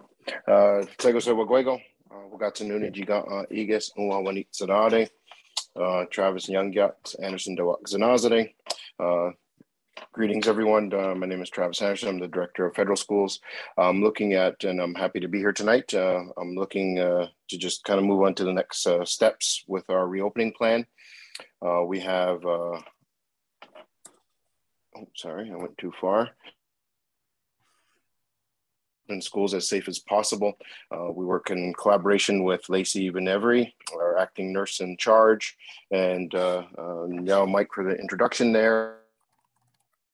Emergency control group. We work with the incident management team and also the PAC group, our principal advisory committee, in collaboration and approved by each organization and group. So the proposed changes 2021 to a full reopening. That's where we combine our cohort A and cohort B, which currently now cohort A is coming Monday, Tuesday, and alternating Wednesdays. And our cohort Bs are Thursday, Friday with alternating Wednesdays. So the plan is to bring them all back together. There would be an option for cohort D. This is new. This would be an online academy. It would be a district class and asynchronous learning. This is different than our current cohort C. Our cohorts for this to continue, cohort C then would specifically address COVID-19 related protocols. So for example, to kind of explain how this would work is if a class is considered high risk and they need to high risk contact, need to close down for 2 weeks or isolate, they would move into a cohort C with their teacher. And anyone that would be, say, if there was a bus that was also considered high risk, those students would then Zoom in with still their current classroom on any kind of COVID-19 related protocols. They wouldn't be moved to the online academy. The online academy is going to be totally separate. So they would be actually pulled from their rostered school and not with their regular classrooms like what it is now currently in cohort C. The idea is to have the students in front of the teachers and that be their focus. And then we try to support the ones that are choosing to stay remotely through this online academy. We're going to continue with the masking. Dividers, we have dividers for each student, and they'll be up during lunches. And then when there's close proximity teaching, the dividers will be up along with their masks. And they will wear their masks 100% of the day except for mask breaks and for when they're eating. We're going to promote physical distancing when possible. And we've already reopened their gyms. So the gyms so we're starting to lessen some of the restrictions, just trying to make it more enjoyable for the students and enjoying school a little bit more and feeling a little bit more normal. We'd be planning on December 3rd, 2021 as a transition day. So that'd be a PD day. And now to give this staff opportunity to prepare for the return of students on the Monday for full return. We're going to continue with the continued safety continued here with our mask breaks throughout the day. There's still no school sports. There's no assemblies and no field trips and no shared spaces, but we're trying to lessen some of those restrictions with the guidance from Oswego Public Health. So some of those may change in especially as we move into January, February, into the new year. Those would we meet regularly. We meet every week to discuss what kind of the guidance is out there because it's ever changing, and then we adjust to that. We'll continue the land-based learning outdoor settings as much as possible. Essential staff only within the schools. It would be a controlled entry. Focus on hand washing procedures and guidelines. But we are going to have a new wellness agreement signed by parents prior to the students attending because there will be some edits to that and changes. And we'll continue with daily screening at home for students and staff. Masking from K to 8 for students and staff. We provide 3 masks a day and PPE for staff.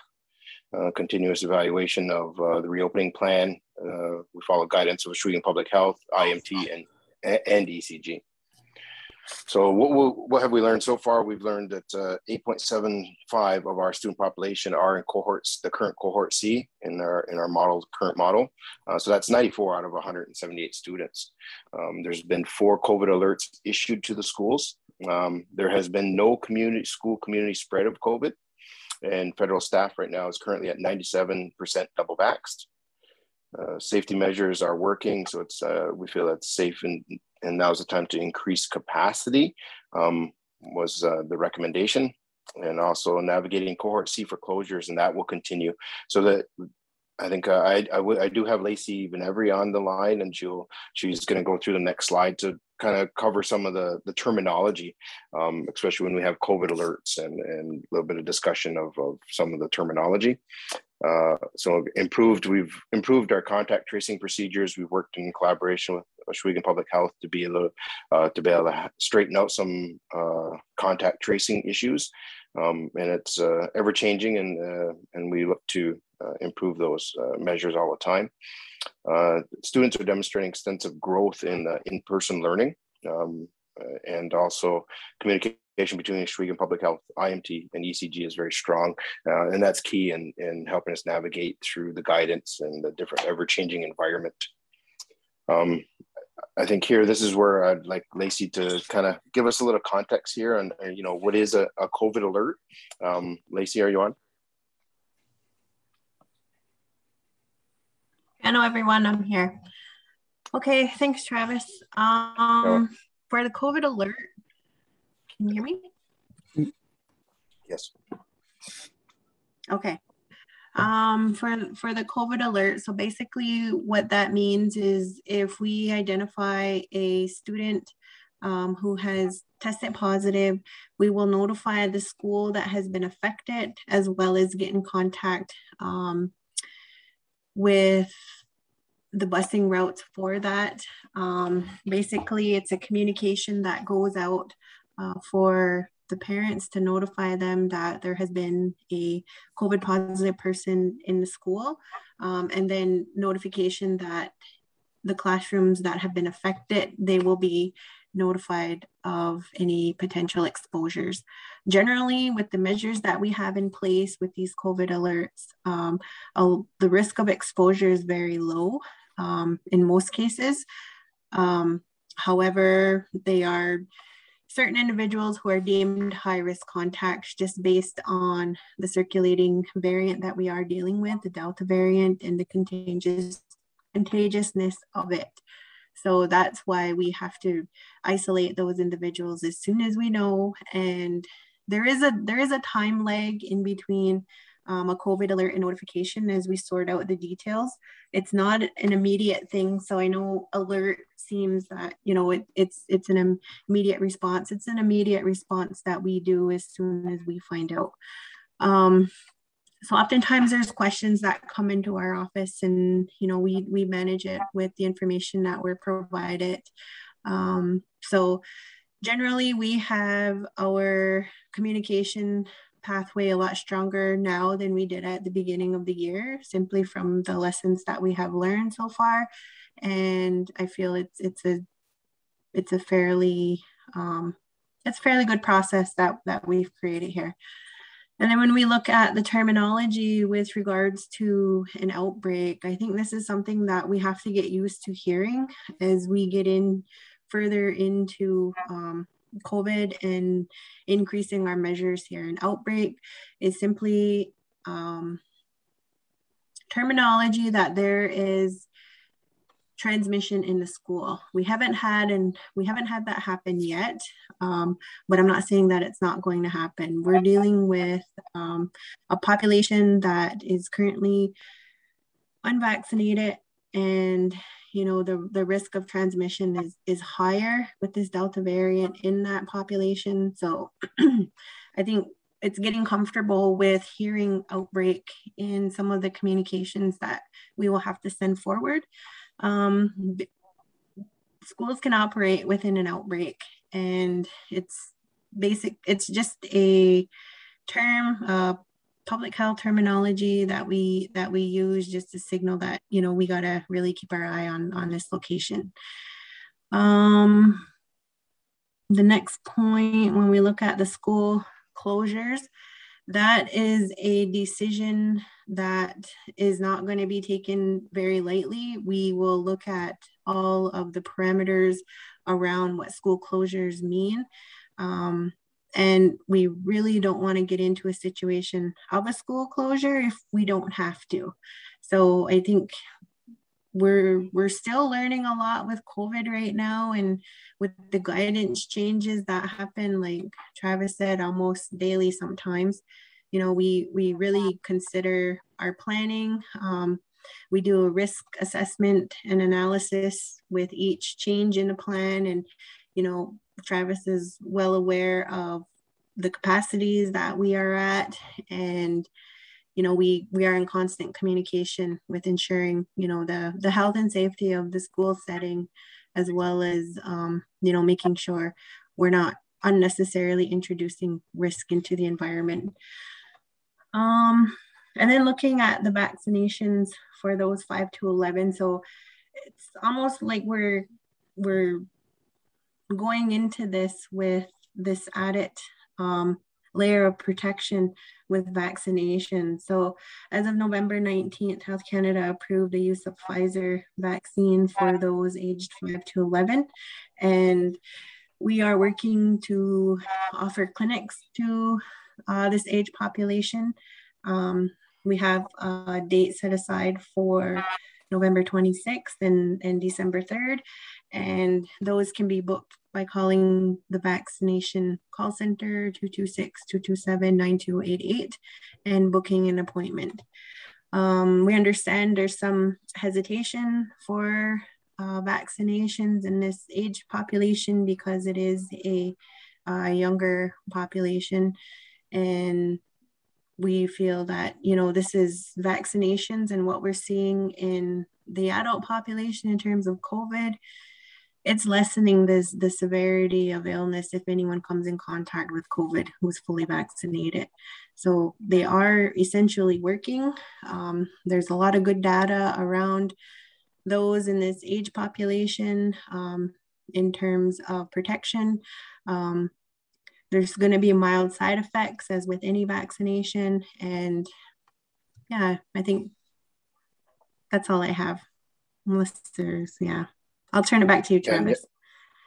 Yeah, well, Lacey, I know I added the extra slide in there at the end, vaccination approval for 5 to 7. Or 5 to 11. So our next steps, we're looking to communicate with parents if this is our steps are approved, and starting to communicate with the parents and letting them know the process for registering for our online academy. We're looking to update our reopening plan, which is on our website, and then also getting the new wellness agreement signed by the parents. So those are our next steps in moving forward if that's what the community would like.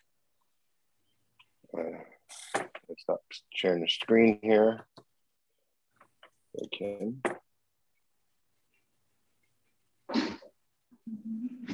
Okay, great. Well, thank you, Nyawa, so much, Travis and Lacey, for providing your presentation and comments.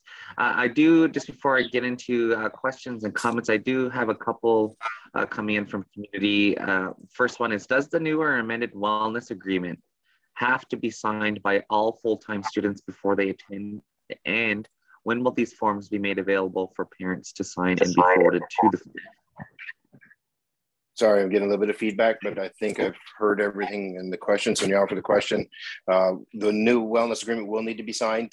We've been making edits as each of the guidelines have changed a little bit. Part of it in the screening, temperature taking, different things have changed. So we want to update that. And yes, it would need to be signed before that first day of full return on December 6th. And that would be getting out as soon as probably this week, getting out as soon as possible to start getting these signed. Okay, thank you. And then also too, just another question coming in really quickly. Is off the reserve COVID cases are posted along with the date in school. Why does Six Nations not post this data? So what we'll be getting into, I guess, more or less, obviously we update our COVID numbers when information becomes available to do that. But say in the instance of schools, is there an opportunity to showcase that data to community in the situation that we do have a confirmed positive case within the school? So I think Lacey will probably help me with some of this question, but when we have a positive case within the school, that is that COVID alert. That is a letter that's sent out to the entire school so that they're all informed, and then they're contacted if they are considered high risk. Going out and advertising which classroom it is, and we're on the. We have to be respectful of confidentiality. We are in a small community. Pieces can be put together and people can start to figure out who that person is sometimes. So that COVID alert goes out to all that school community. That's how we inform them. Lacey, did you want to talk about confidentiality at all, or did I cover it? Yeah, just with regards to posting that information publicly, I know there was a discussion at IMT and ECG group at one point where we decided we would not post that just for the potential for discrimination in those school communities, as well as, like Travis mentioned, the possibility of figuring out who cases are. We still respect privacy and confidentiality when it comes to COVID cases being identified. And if they want to share that information, that's totally up to them, but that's not our job to share that type of information publicly.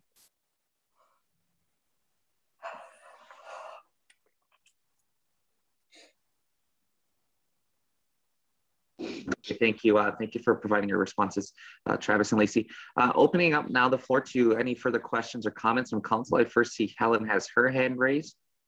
Yeah, I read I knew they were going to plan on opening the schools, but today, in looking at our numbers, I'm very concerned that we have 43 cases presently, and there's 115 in isolation. It seems like our numbers are starting to climb again. So I wondered if the numbers keep climbing, is the school still going to be opening on December 6th? Is it going to be based on the numbers? And I also have a concern too, because we seem to have stopped telling the community to sanitize, to stay home, to distance, to get tested, to get vaccinated. The last few weeks, I haven't seen a whole lot of stuff going out to the community. And I know it seems like the community is just doing whatever they want. I know they're having a big Christmas bazaar at IL Thomas's or IL Arena. I think it's this weekend. People are having big birthday parties and people are bucking doors. We seem to have stopped putting information out to the community to keep reminding them over and over and over. And I think that's partly maybe why some of our numbers are climbing so high. So I have a concern with that. I don't know if it's going to keep going high or it's going to start going down. We don't know that, but I don't know how many of the 115 in isolation are going to end up being positive cases. So it seems to be the convenience stores are the only ones that are still following protocol, still not letting everybody in the store, and they're telling only 3 people, but everybody else seems to just do whatever they want. So I think we need to start promoting again a lot of the stuff that we had promoted before about asking people to stay home and asking people to wash and sanitize. And I don't know. I'm not going to many places down here. I feel safer going to Brantford because we have so many cases and you don't know who's walking around. And another, I have other concerns too, but I won't go into it. Anyway, yeah, I think it's important that we start promoting again like we did before. And I question if we're going to open schools when our cases keep going up higher and higher.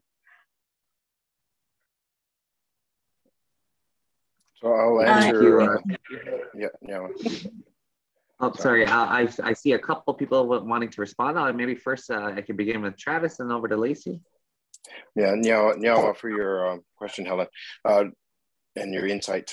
At the schools, I know that we have germ squirt, or I call it germ squirt, but hand sanitizer at all the doors as they enter. You know, I'm in the hallways in the schools, and I see the students going to the bathroom.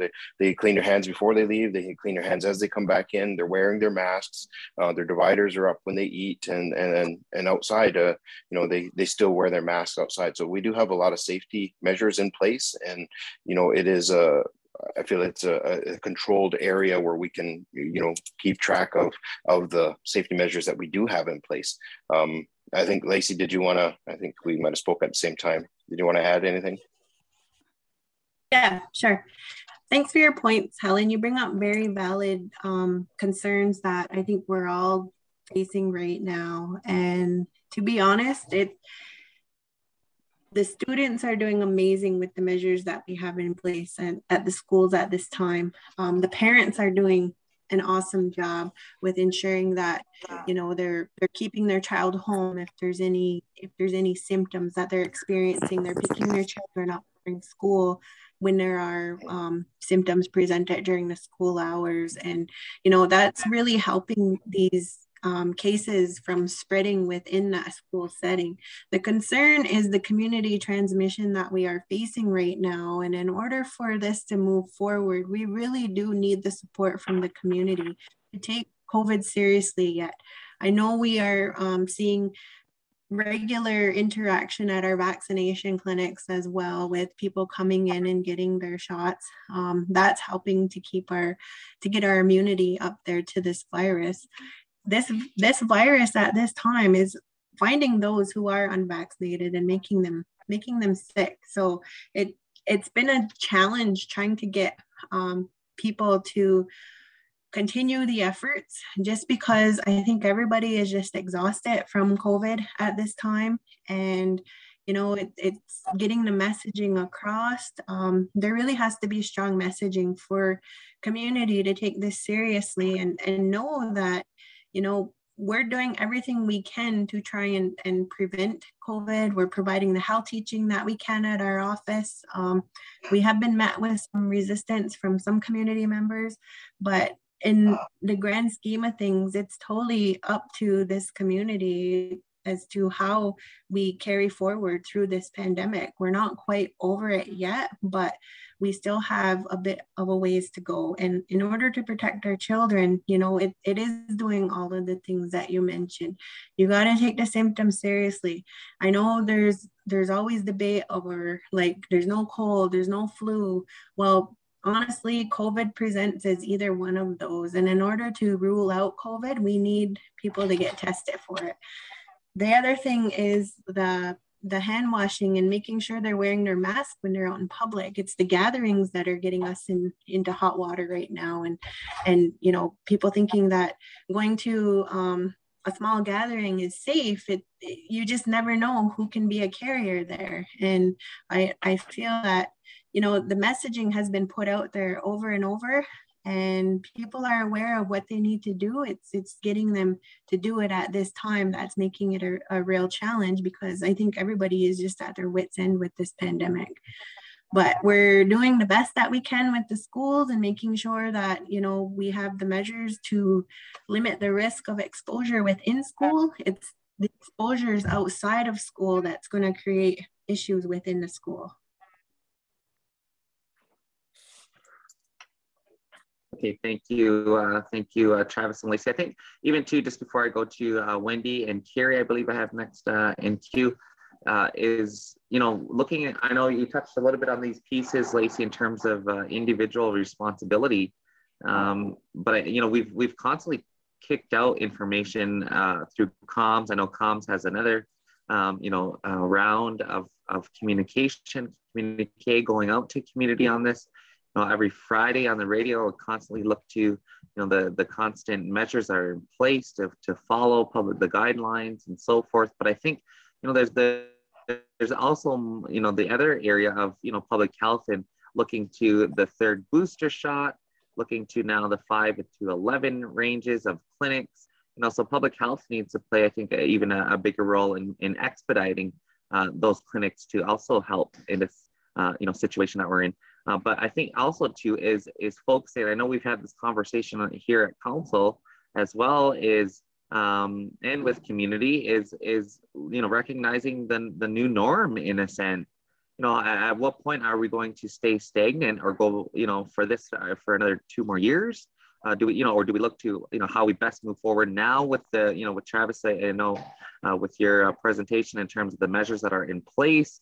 You know, I think, you know, that, and the other big piece to this is the mental health aspect, I think, as well, to this issue, and how we need to focus in on some of those areas. So I think we're all talking the same language and trying to obviously still protect the health and safety of all of our members. You know, that's still a priority for all of us here, and I think that's something that we'll always maintain as a priority. But just wanted to offer some of my comments as well. I'll shift over now to, I had Wendy next, and then also Carrie following Wendy. Wendy, you have the floor. Thanks, Mark. And I'll start by saying I'm extremely frustrated by this conversation. And I'll be very upfront about that. Number one, I've always said that this is a federal responsibility. We've not taken over education. So this, whatever decision lies with the school, what they choose to do, and they've got the plan. Public health is under ISC, Indigenous Services Canada as well. So that's again on the federal side.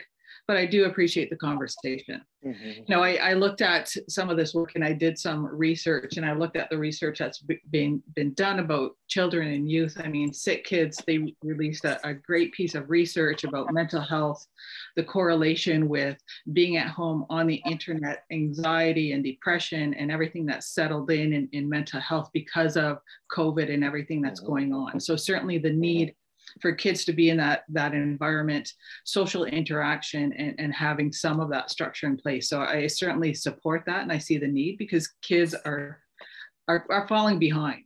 I mean, I get requests from parents asking for letters, seeking, you know, Jordan's principal for Sylvan for that extra help. I get those coming in all the time. So they need that, and so I support that piece of it. But certainly on the COVID side, I mean, the one thing that I found rather shocking when I saw the recommendation come through is that where's the vaccine strategy? You know, we've known for a long time that it was coming down, children's getting vaccinated. So where's that component of this entire plan? Because it's missing. I mean, that's public health, immunization. That's been going on for years and years and years. So why isn't that a part of the plan? I mean, parental consent, absolutely, all of those measures in place, but that should be a part of this, I would think, going forward. If we want to talk about COVID, if we want to talk about changing the way we live and addressing this, then we need to get, you know, more vaccinations. And I mean, there will always be a portion of the population, the community, that doesn't want vaccines, and that's fine, that's their choice. But we have to make sure that it's accessible. We have to make sure that the outreach is there. If it's kids in school, if that's a measure and parents are willing to do that, then we should be putting all efforts into getting that done so that kids are protected moving forward. And parents and families as well. We know that there's trends in this community. When there are events, when there's something going on, we know that the numbers spike. We should be sharing that with the community so that they see the trends. I disagree that that can't be done. So I don't know who's making the decision of our staff that are saying no, but public health outside of this community shares that information, and they have been all along. This province, other provinces, you don't have to cross the line on confidentiality, but you can certainly share schools where there are cases. You don't have to give ages, you don't have to give grades, you don't have to give names. That doesn't breach confidentiality, but it shares communication with community. And we should be doing all of those things. That should be happening. The community wants to know. I mean, as far as I can say, I mean, we've given the information. Everybody knows social distance. Everybody knows wear a mask, get vaccinated if that's what you choose to do. Those are the measures. That's what's going to help combat all of this going forward. But, you know, we have to get rid of, you know, I've got elders who contact me and say they couldn't get through to public health. They couldn't make an appointment. They couldn't get their booster. They couldn't get their shot. And then they go to the health center at Gagnos and they stand outside in the cold trying to get in to ask a question, only to be told, call. You know, people who want to get tested, we can't do that. So, you know, we still have people standing outside of our health center to try and get in through a side door, making them stand outside in the cold. So we can do better. We are supposed to be providing services to community members. That's our job. So sorry, I'm on this rant, but we can absolutely do better. And if people are exhausted in their jobs, we as a council have tried to provide solutions. Every time we hear that, you know what, we need this, we need that, we've made it happen. The last thing that came through was a vaccination coordinator. We got that position filled. We had somebody with extensive knowledge to fill that position, and they were turned away because it wasn't time yet. So there's so many things that can be done. And if we don't have the resourcing in this community to make sure vaccines are accessible to everybody and on a large scale, not one at a time, not making an appointment, getting into the schools, going to places, getting this done on mass, you know, vaccinations, then we as a council, that's a political thing we can do. So let's get a meeting with headquarters. Let's get in touch with, you know, the new minister and say, we need more public health nurses. We need a bigger division down here. We need to be doing all of this so that we can get this done, because this is a public health responsibility. And if we can't get that through ISC, then let's contract that out through Brantford, through somebody else, so that we can get the service in the community. But, you know, all of that to say, Travis, I agree that kids need to be in school, and this is my own personal opinion, and this is based on research that I've done, and it's an interaction, but it can be done safely. And I like that parents have the option of that, doing that work at home if they so choose.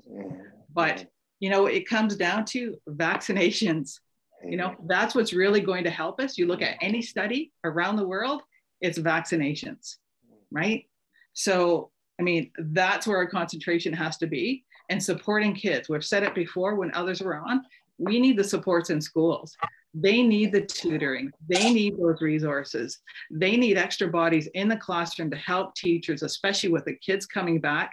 So more funding has to be made available to do that. So I'll stop there. Sorry for the rant, but as I said, this is very frustrating for me. Thanks. Okay, thank you, Wendy, for your comments. Again, there are a lot of great points made within your comments. I want to shift over now to Kiri. I have next, and then Michelle. And could I be in line, Melba? I just had a concern with the high positive counts today, but after Lacey gave her explanation and Travis, I'm satisfied with the recommendation. Okay, thank you, Carrie, for your comments as well. And I have Michelle, and then Melba. Thanks, Chief. And so what I wanted to suggest, and Wendy hit a lot of it. So I want to actually commend the schools, teachers, administration, nurses. Everybody's done well. If there was a case and, you know, the school community knew about it. So I do think that the options put in front of us will continue to have safe schools. And I just wanted to touch on the fact that we can share the information with the community. I mean, my family was impacted. Grand Erie shared the information that there was a COVID case at one school. Nothing wrong with that. Community needs to know, and I think we need to get out of this mindset that we're protecting people, because I think when people know who has COVID, then, you know, they're actually very helpful, and that's what our community is all about. So I actually wanted to suggest we know the cases are going to go up, cold weather. We've gone through this already, right? So we have to get back to living with COVID, because it's here. And so thanks, Travis, for your presentation. Yeah, Michelle. Thank you, Michelle, for some of your comments as well. Just before, I want to acknowledge some of the comms that are coming in from community in relation to why council is still meeting virtually. I know Councillor Sherry Lynn has been bringing this item forward. We will be going back in person as well. So it's not the case of, well, we're all virtually and all kids are going back to school. We're going to be meeting in person too.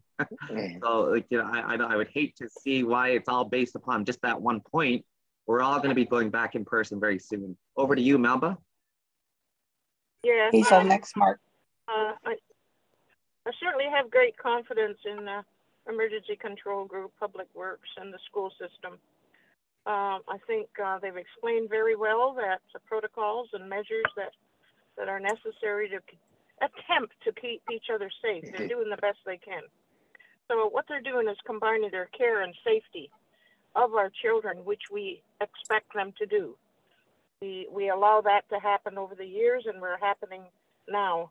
I'm like Helen, I get concerned with the numbers going up also, and saying, how is this going to work? One of the things that I believe isn't in place, and I don't know how it would be done, you know how you go to a restaurant or you go some of the other places where they question you in these, I think there's 5 questions. Well, there's 4 now, I guess, possibly because we can cross the border pretty soon for 72 hours anyway. So we're not monitoring those kind of things. Have you been in touch with a person who has COVID, for example? That's one of the questions. So we're not doing that part, and I'm wondering how that can take place. That's one of the concerns I have. But overall, I really agree. I've mentioned that a long time ago, and I have the experience that when you bring up kids and you're involved with many areas of the reserve, you know, it's mental health. It's good. Mental health and socializing. It's not only children, it's adults certainly that have been suffering. They say it to you. I need to be in touch with people. I have actually had that said to me. So I think you're doing a great job, and I'm going to certainly agree with what you're bringing forward, and I'm going to have to wish you well, and I guess it'll come back if things aren't working out very well. You're going to be monitoring very well in all areas. So thank you very much. I agree with resolution. Thank you. You know, Melba, I just wanted to comment because I know that there was a bit of questions in that one in the screening tool. That there is a screening tool that the parents go through, review every day before they send their child to school, and same as the staff members, they have to report to the principal if they can't pass the screening tool. And so, Niall, for your comments, and yeah, it is about you know, the compassion and safety for the kids. And so, Niall, for your comments. Okay, thank you. Thank you, Melba and Travis, as well for your comments. I have next in queue Hazel, and then we'll look to next steps if there's no further questions after Hazel. Hazel, you have the floor. Sure, thank you. Yeah, I just want to, I guess, repeat what Melba said about the emergency control group and public health and all of them, and that very fact of statements like everybody's tired. I think the whole world is tired of this stupid pandemic. I think that's what that means. If you could get up the next day and not have to worry about anything like that, it would be such a relief to all of us. I think that's where it's not so much people complaining in their capacities. People are just tired of that. For the children, Pfizer just decided not long ago that they're going to start vaccinating the 5-year-olds and up. So I'm not sure if that vaccine is on site yet here at Six Nations, but I understand from what I was reading that it should be. It's just efforts as they come along. It's like rapids in motion. You don't get a clear picture at any one given point because things change. And I think we all just have to have mercy on each other, because none of us liked what we've been exposed to and what we've all gone through. And I think if we just have patience, and even myself with the cohorts now all binding together and going to go to school, you know, then your mind starts playing tricks on you. You wonder, oh, that's going to open a door for your kids to get this COVID. Like, you just keep, as things change, it creates some fear in your mind what that might do by doing that. There's some people who think the school should just stay closed. Well, we all know that that can't happen. Like, being realistic, all of us just have to understand what each area is doing to help our community get through this. I just hope and pray that with all the little kids going back to school together, that it'll be a good experience rather than anything else. And if they all start getting vaccinated, and I'm sure that data will be coming out soon, because I don't think that vaccine is even here yet. But I think there was a date given from what I was reading. So I think we need to ease up and not be hard on each other, but understand that everybody's trying their best, and that's what we all need to do. Thank you. Okay, thank you, Hazel, for your comments. I have Nathan in line next. Yeah, thanks, Chief, and thanks for everyone and their words on council. I echo. The reason why I didn't really say much is because you guys were saying it all in terms of the work and the recommendation going forward. I too agree with it. And with that, Chief, I'm prepared to move on that. Thank you, Nathan. There's a motion on the floor, moved by Nathan. Is there a seconder? I'll second it, Melba. Second by Melba, and just really quickly for the community's sake, I'll just read what the motion is. It reads that the Emergency Control Group recommends to the Six Nations of the Grand River elected council support the federal schools transition plan to remove all cohorts and return to full-time in-person learning with the option of online academy learning effective December 6th, 2021. It's been moved by Nathan and seconded by Melba. Are there any further questions or comments to the motion?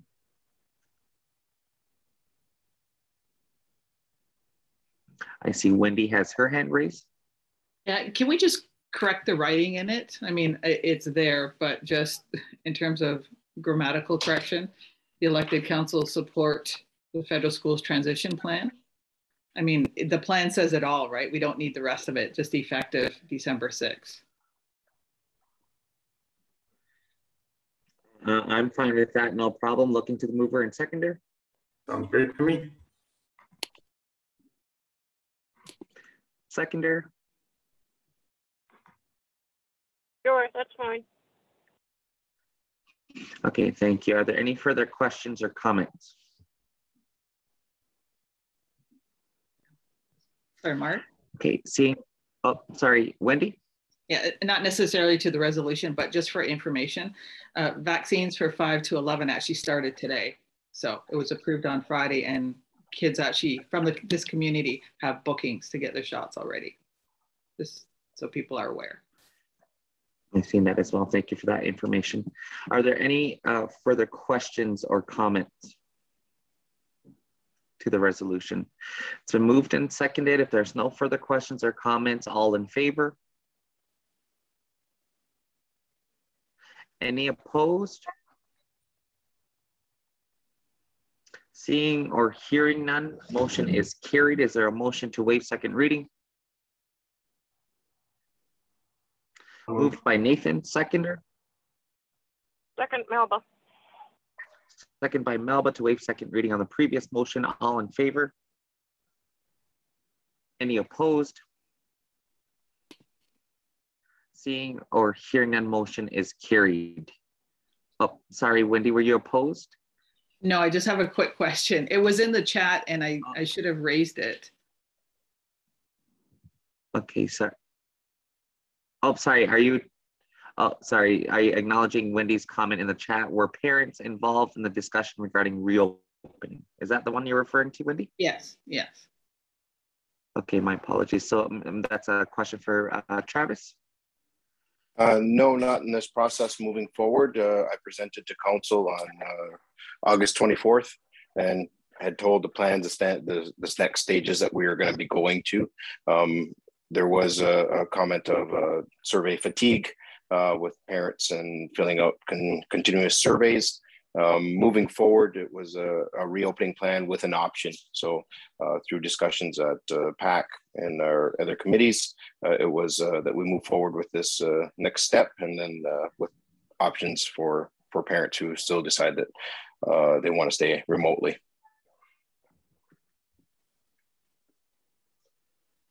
Thanks for that response. Travis, Wendy, did you have a follow-up?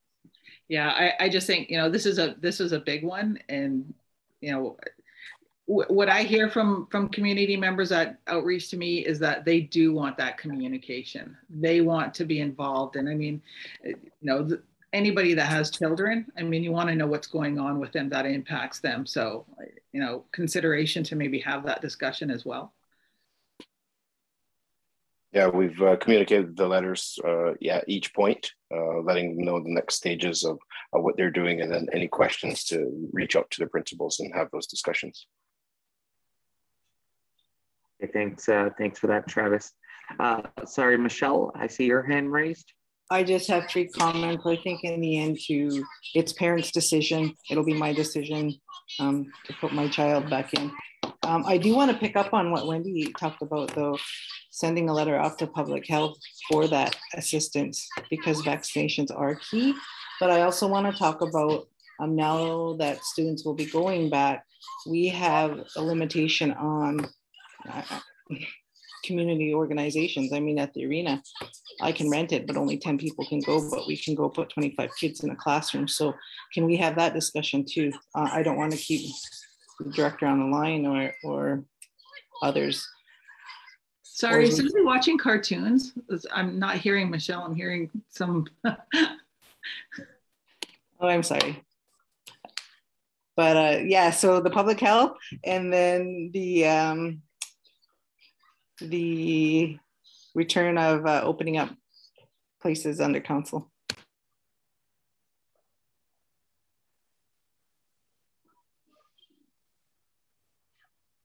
Oh, okay. Sorry, Michelle. Your first question is that to Travis? Is that what you're referring to? No, sorry. Thanks for that, Wendy. I'll start over. Let's rewind that. No, my first comment to Travis is I do believe parents have choice. I apologize that you were listening to the cartoons and not me.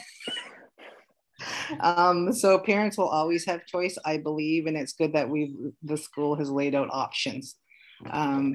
My second comment was Wendy had talked about sending a letter off to the Fed's headquarters in regards to getting more support for public health.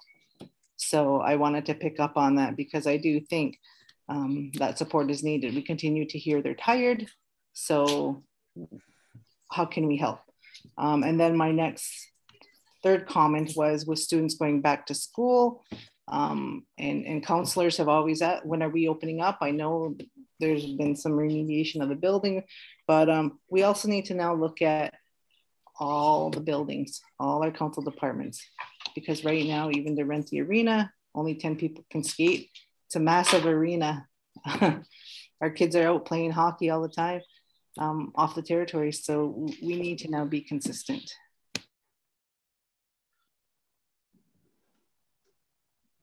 Okay, great. Thank you, Michelle, for repeating your comments. I think they're on point, most definitely, and I think we'll look to even I can speak to the last one in relation to in our SEO on some of those stipulations within our own buildings. I do agree as well. You know, we can work with ourselves at obviously our team in conjunction with Lacey and others at Gagnos to see what that additional support can look like from ISK in headquarters.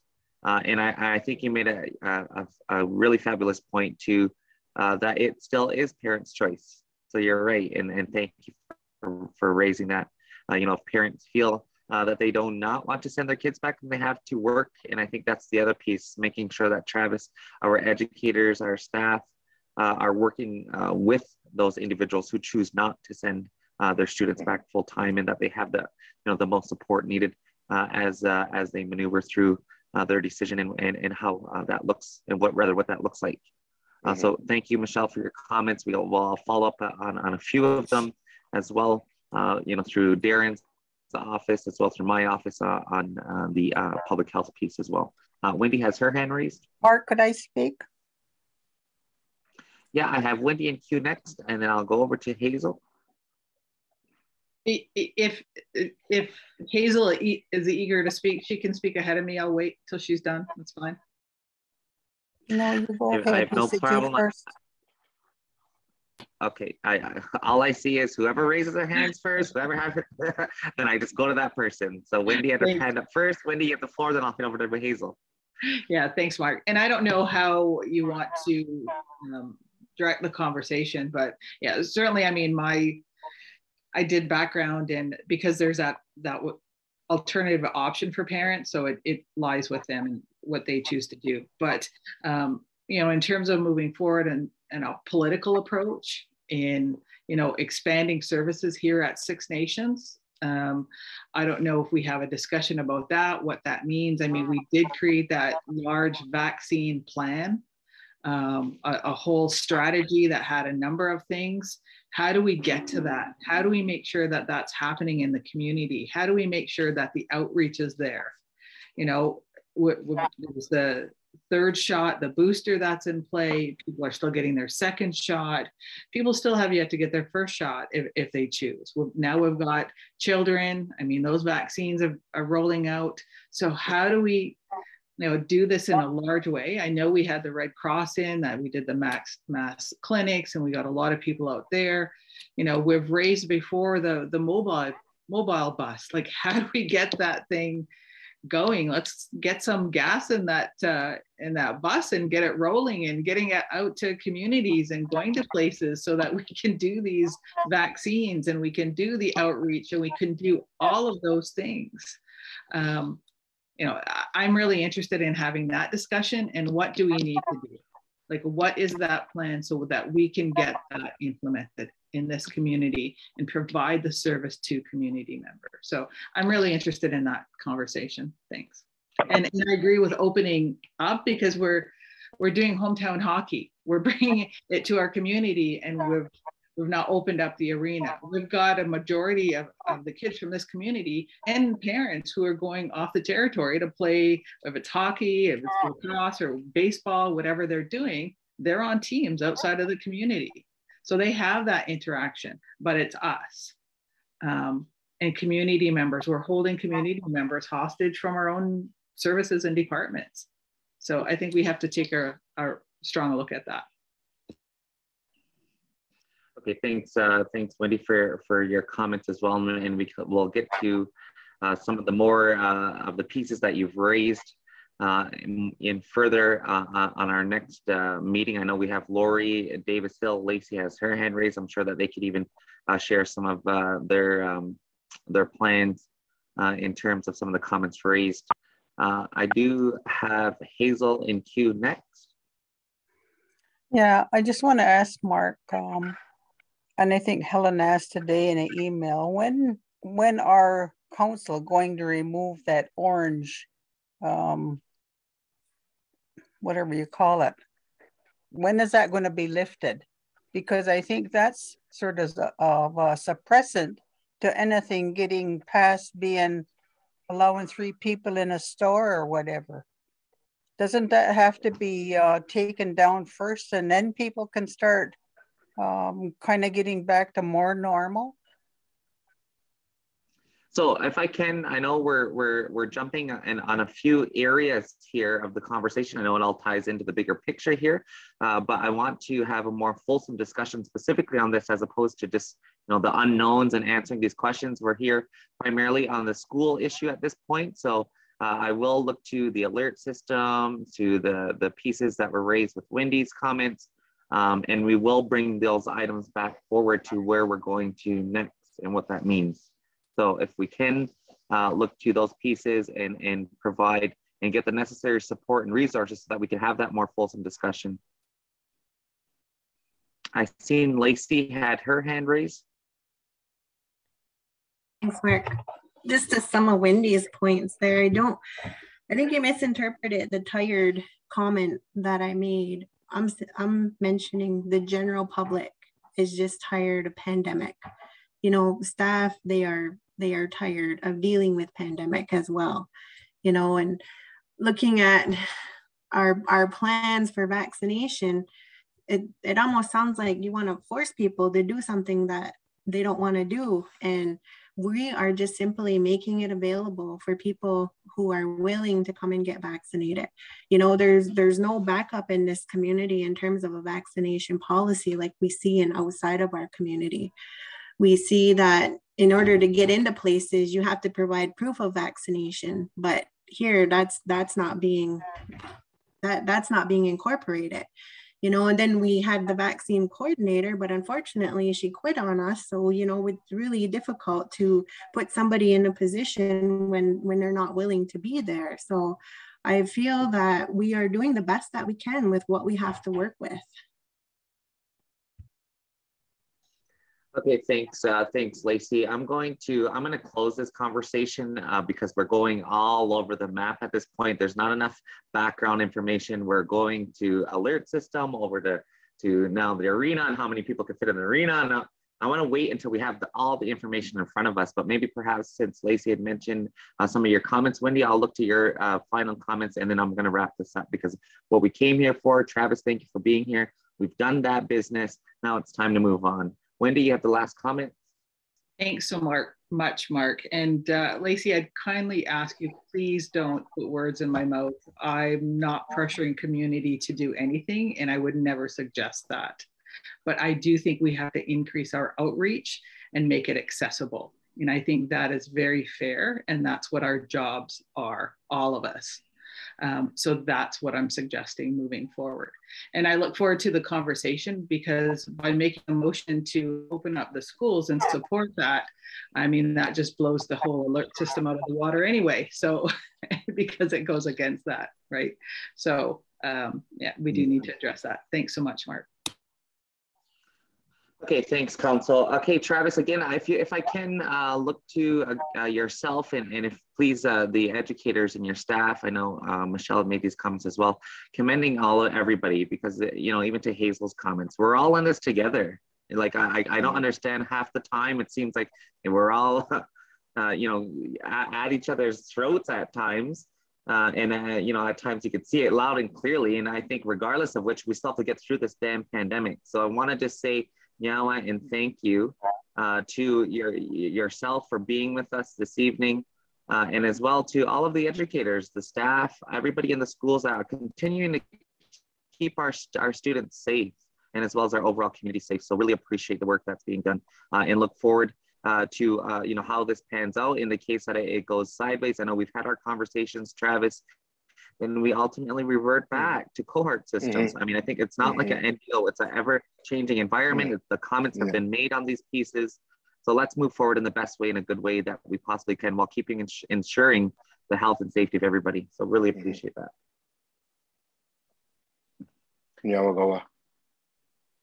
Okay, Nyawa, Travis. Okay, Council, well, thank you so much. Travis, have a great evening. We'll continue to keep in communication and we'll go from there. All the best, and please stay safe. Okay, Council, have a great night. Take care. The next item on our agenda is just in relation to political verbal update. So I wonder, Christopher, if I could just touch base with you. I know that today was the throne speech and the governor, and I know you had sent out an email to Council. So maybe if we could just touch on that piece. Yeah, sure. Yeah, as noted in the email, today was the throne speech to kick off the 44th Parliament. It's the third Parliament since Trudeau's government came to power. The main focuses were ending the pandemic, promoting economic recovery, addressing climate change, and of course, reconciliation was another major component of it as well. Obviously, this was historic in a number of respects. It's Canada's first Indigenous Governor General, Mary Simon, and she gave her speech from the throne in 3 languages. And I think that's the first time that's ever happened. So she delivered parts of the speech in Inuktitut, which is her native tongue. So that was certainly a historical aspect of that. She commented that pursuing reconciliation is a matter of pursuing truth, and it has to be based on the lived realities of Indigenous communities. They mentioned the government's commitments to build a new national monument to the survivors of the residential schools, plans to appoint a special interlocutor who will be tasked with working on the government's responsibilities in the residential schools process, bringing about a distinctions-based mental health and wellness strategy, and bringing in compensation for people who were harmed in the child welfare system. So there were a number of things in the speech. Nothing really new, though. Pretty much all of this was discussed during the recent election campaign. It's taken a bit longer than usual to get to this point of having a speech from the throne, given when the election was.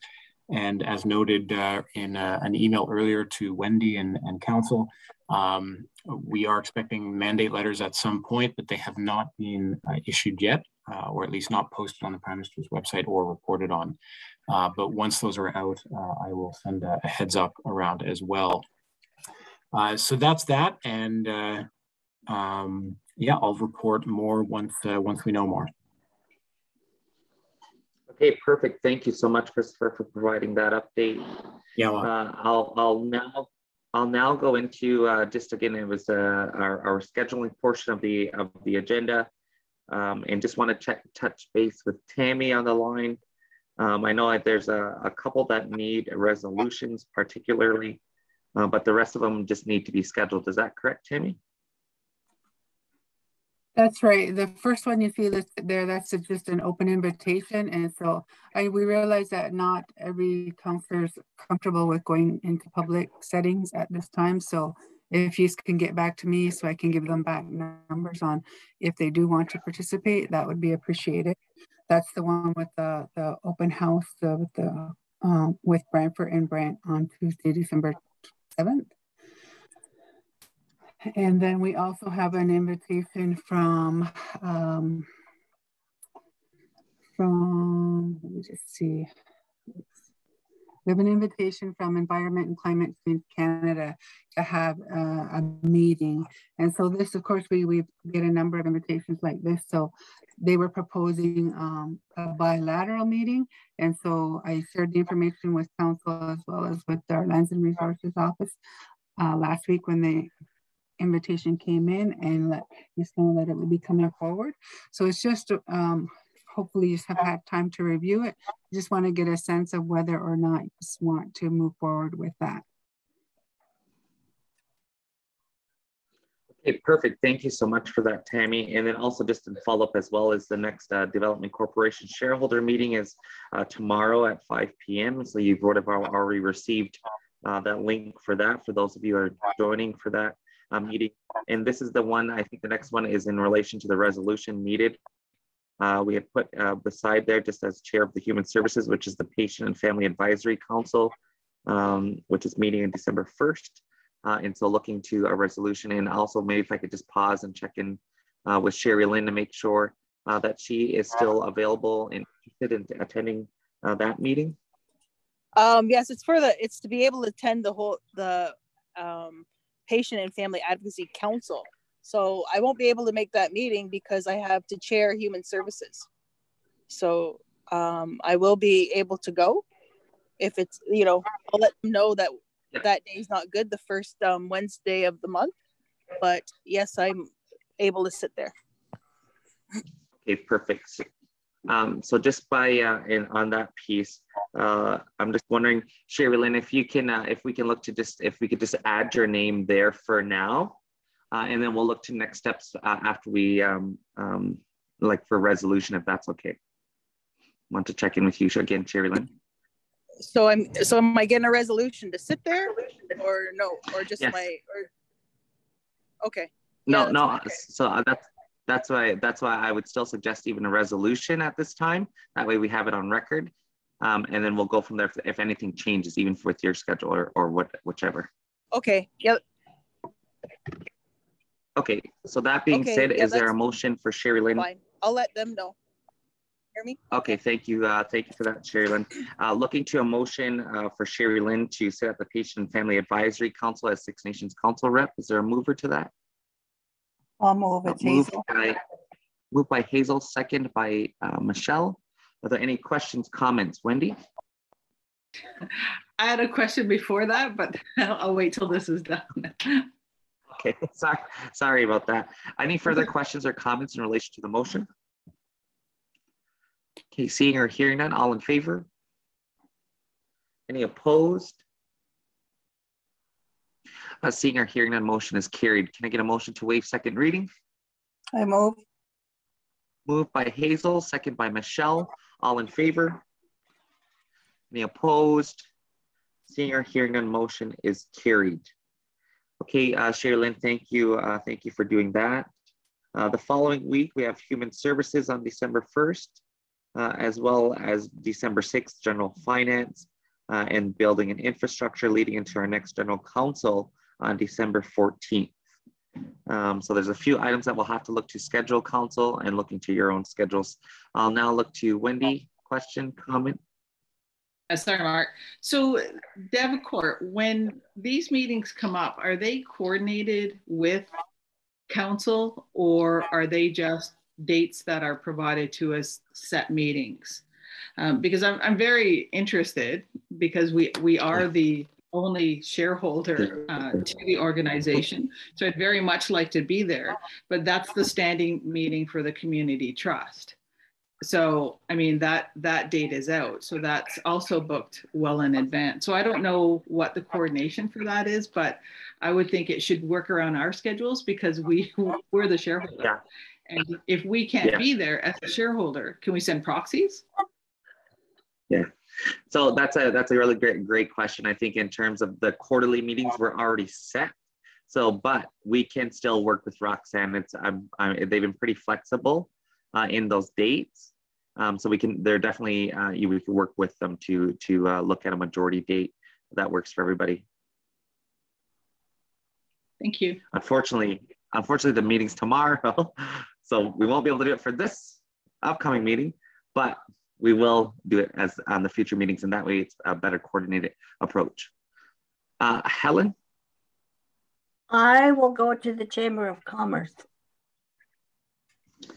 Okay, the open house, December 7th. And then the second one, that this meeting, this bilateral meeting, I think this is part of that. Remember when me and Audrey got invited to that assessment meeting or whatever it was called?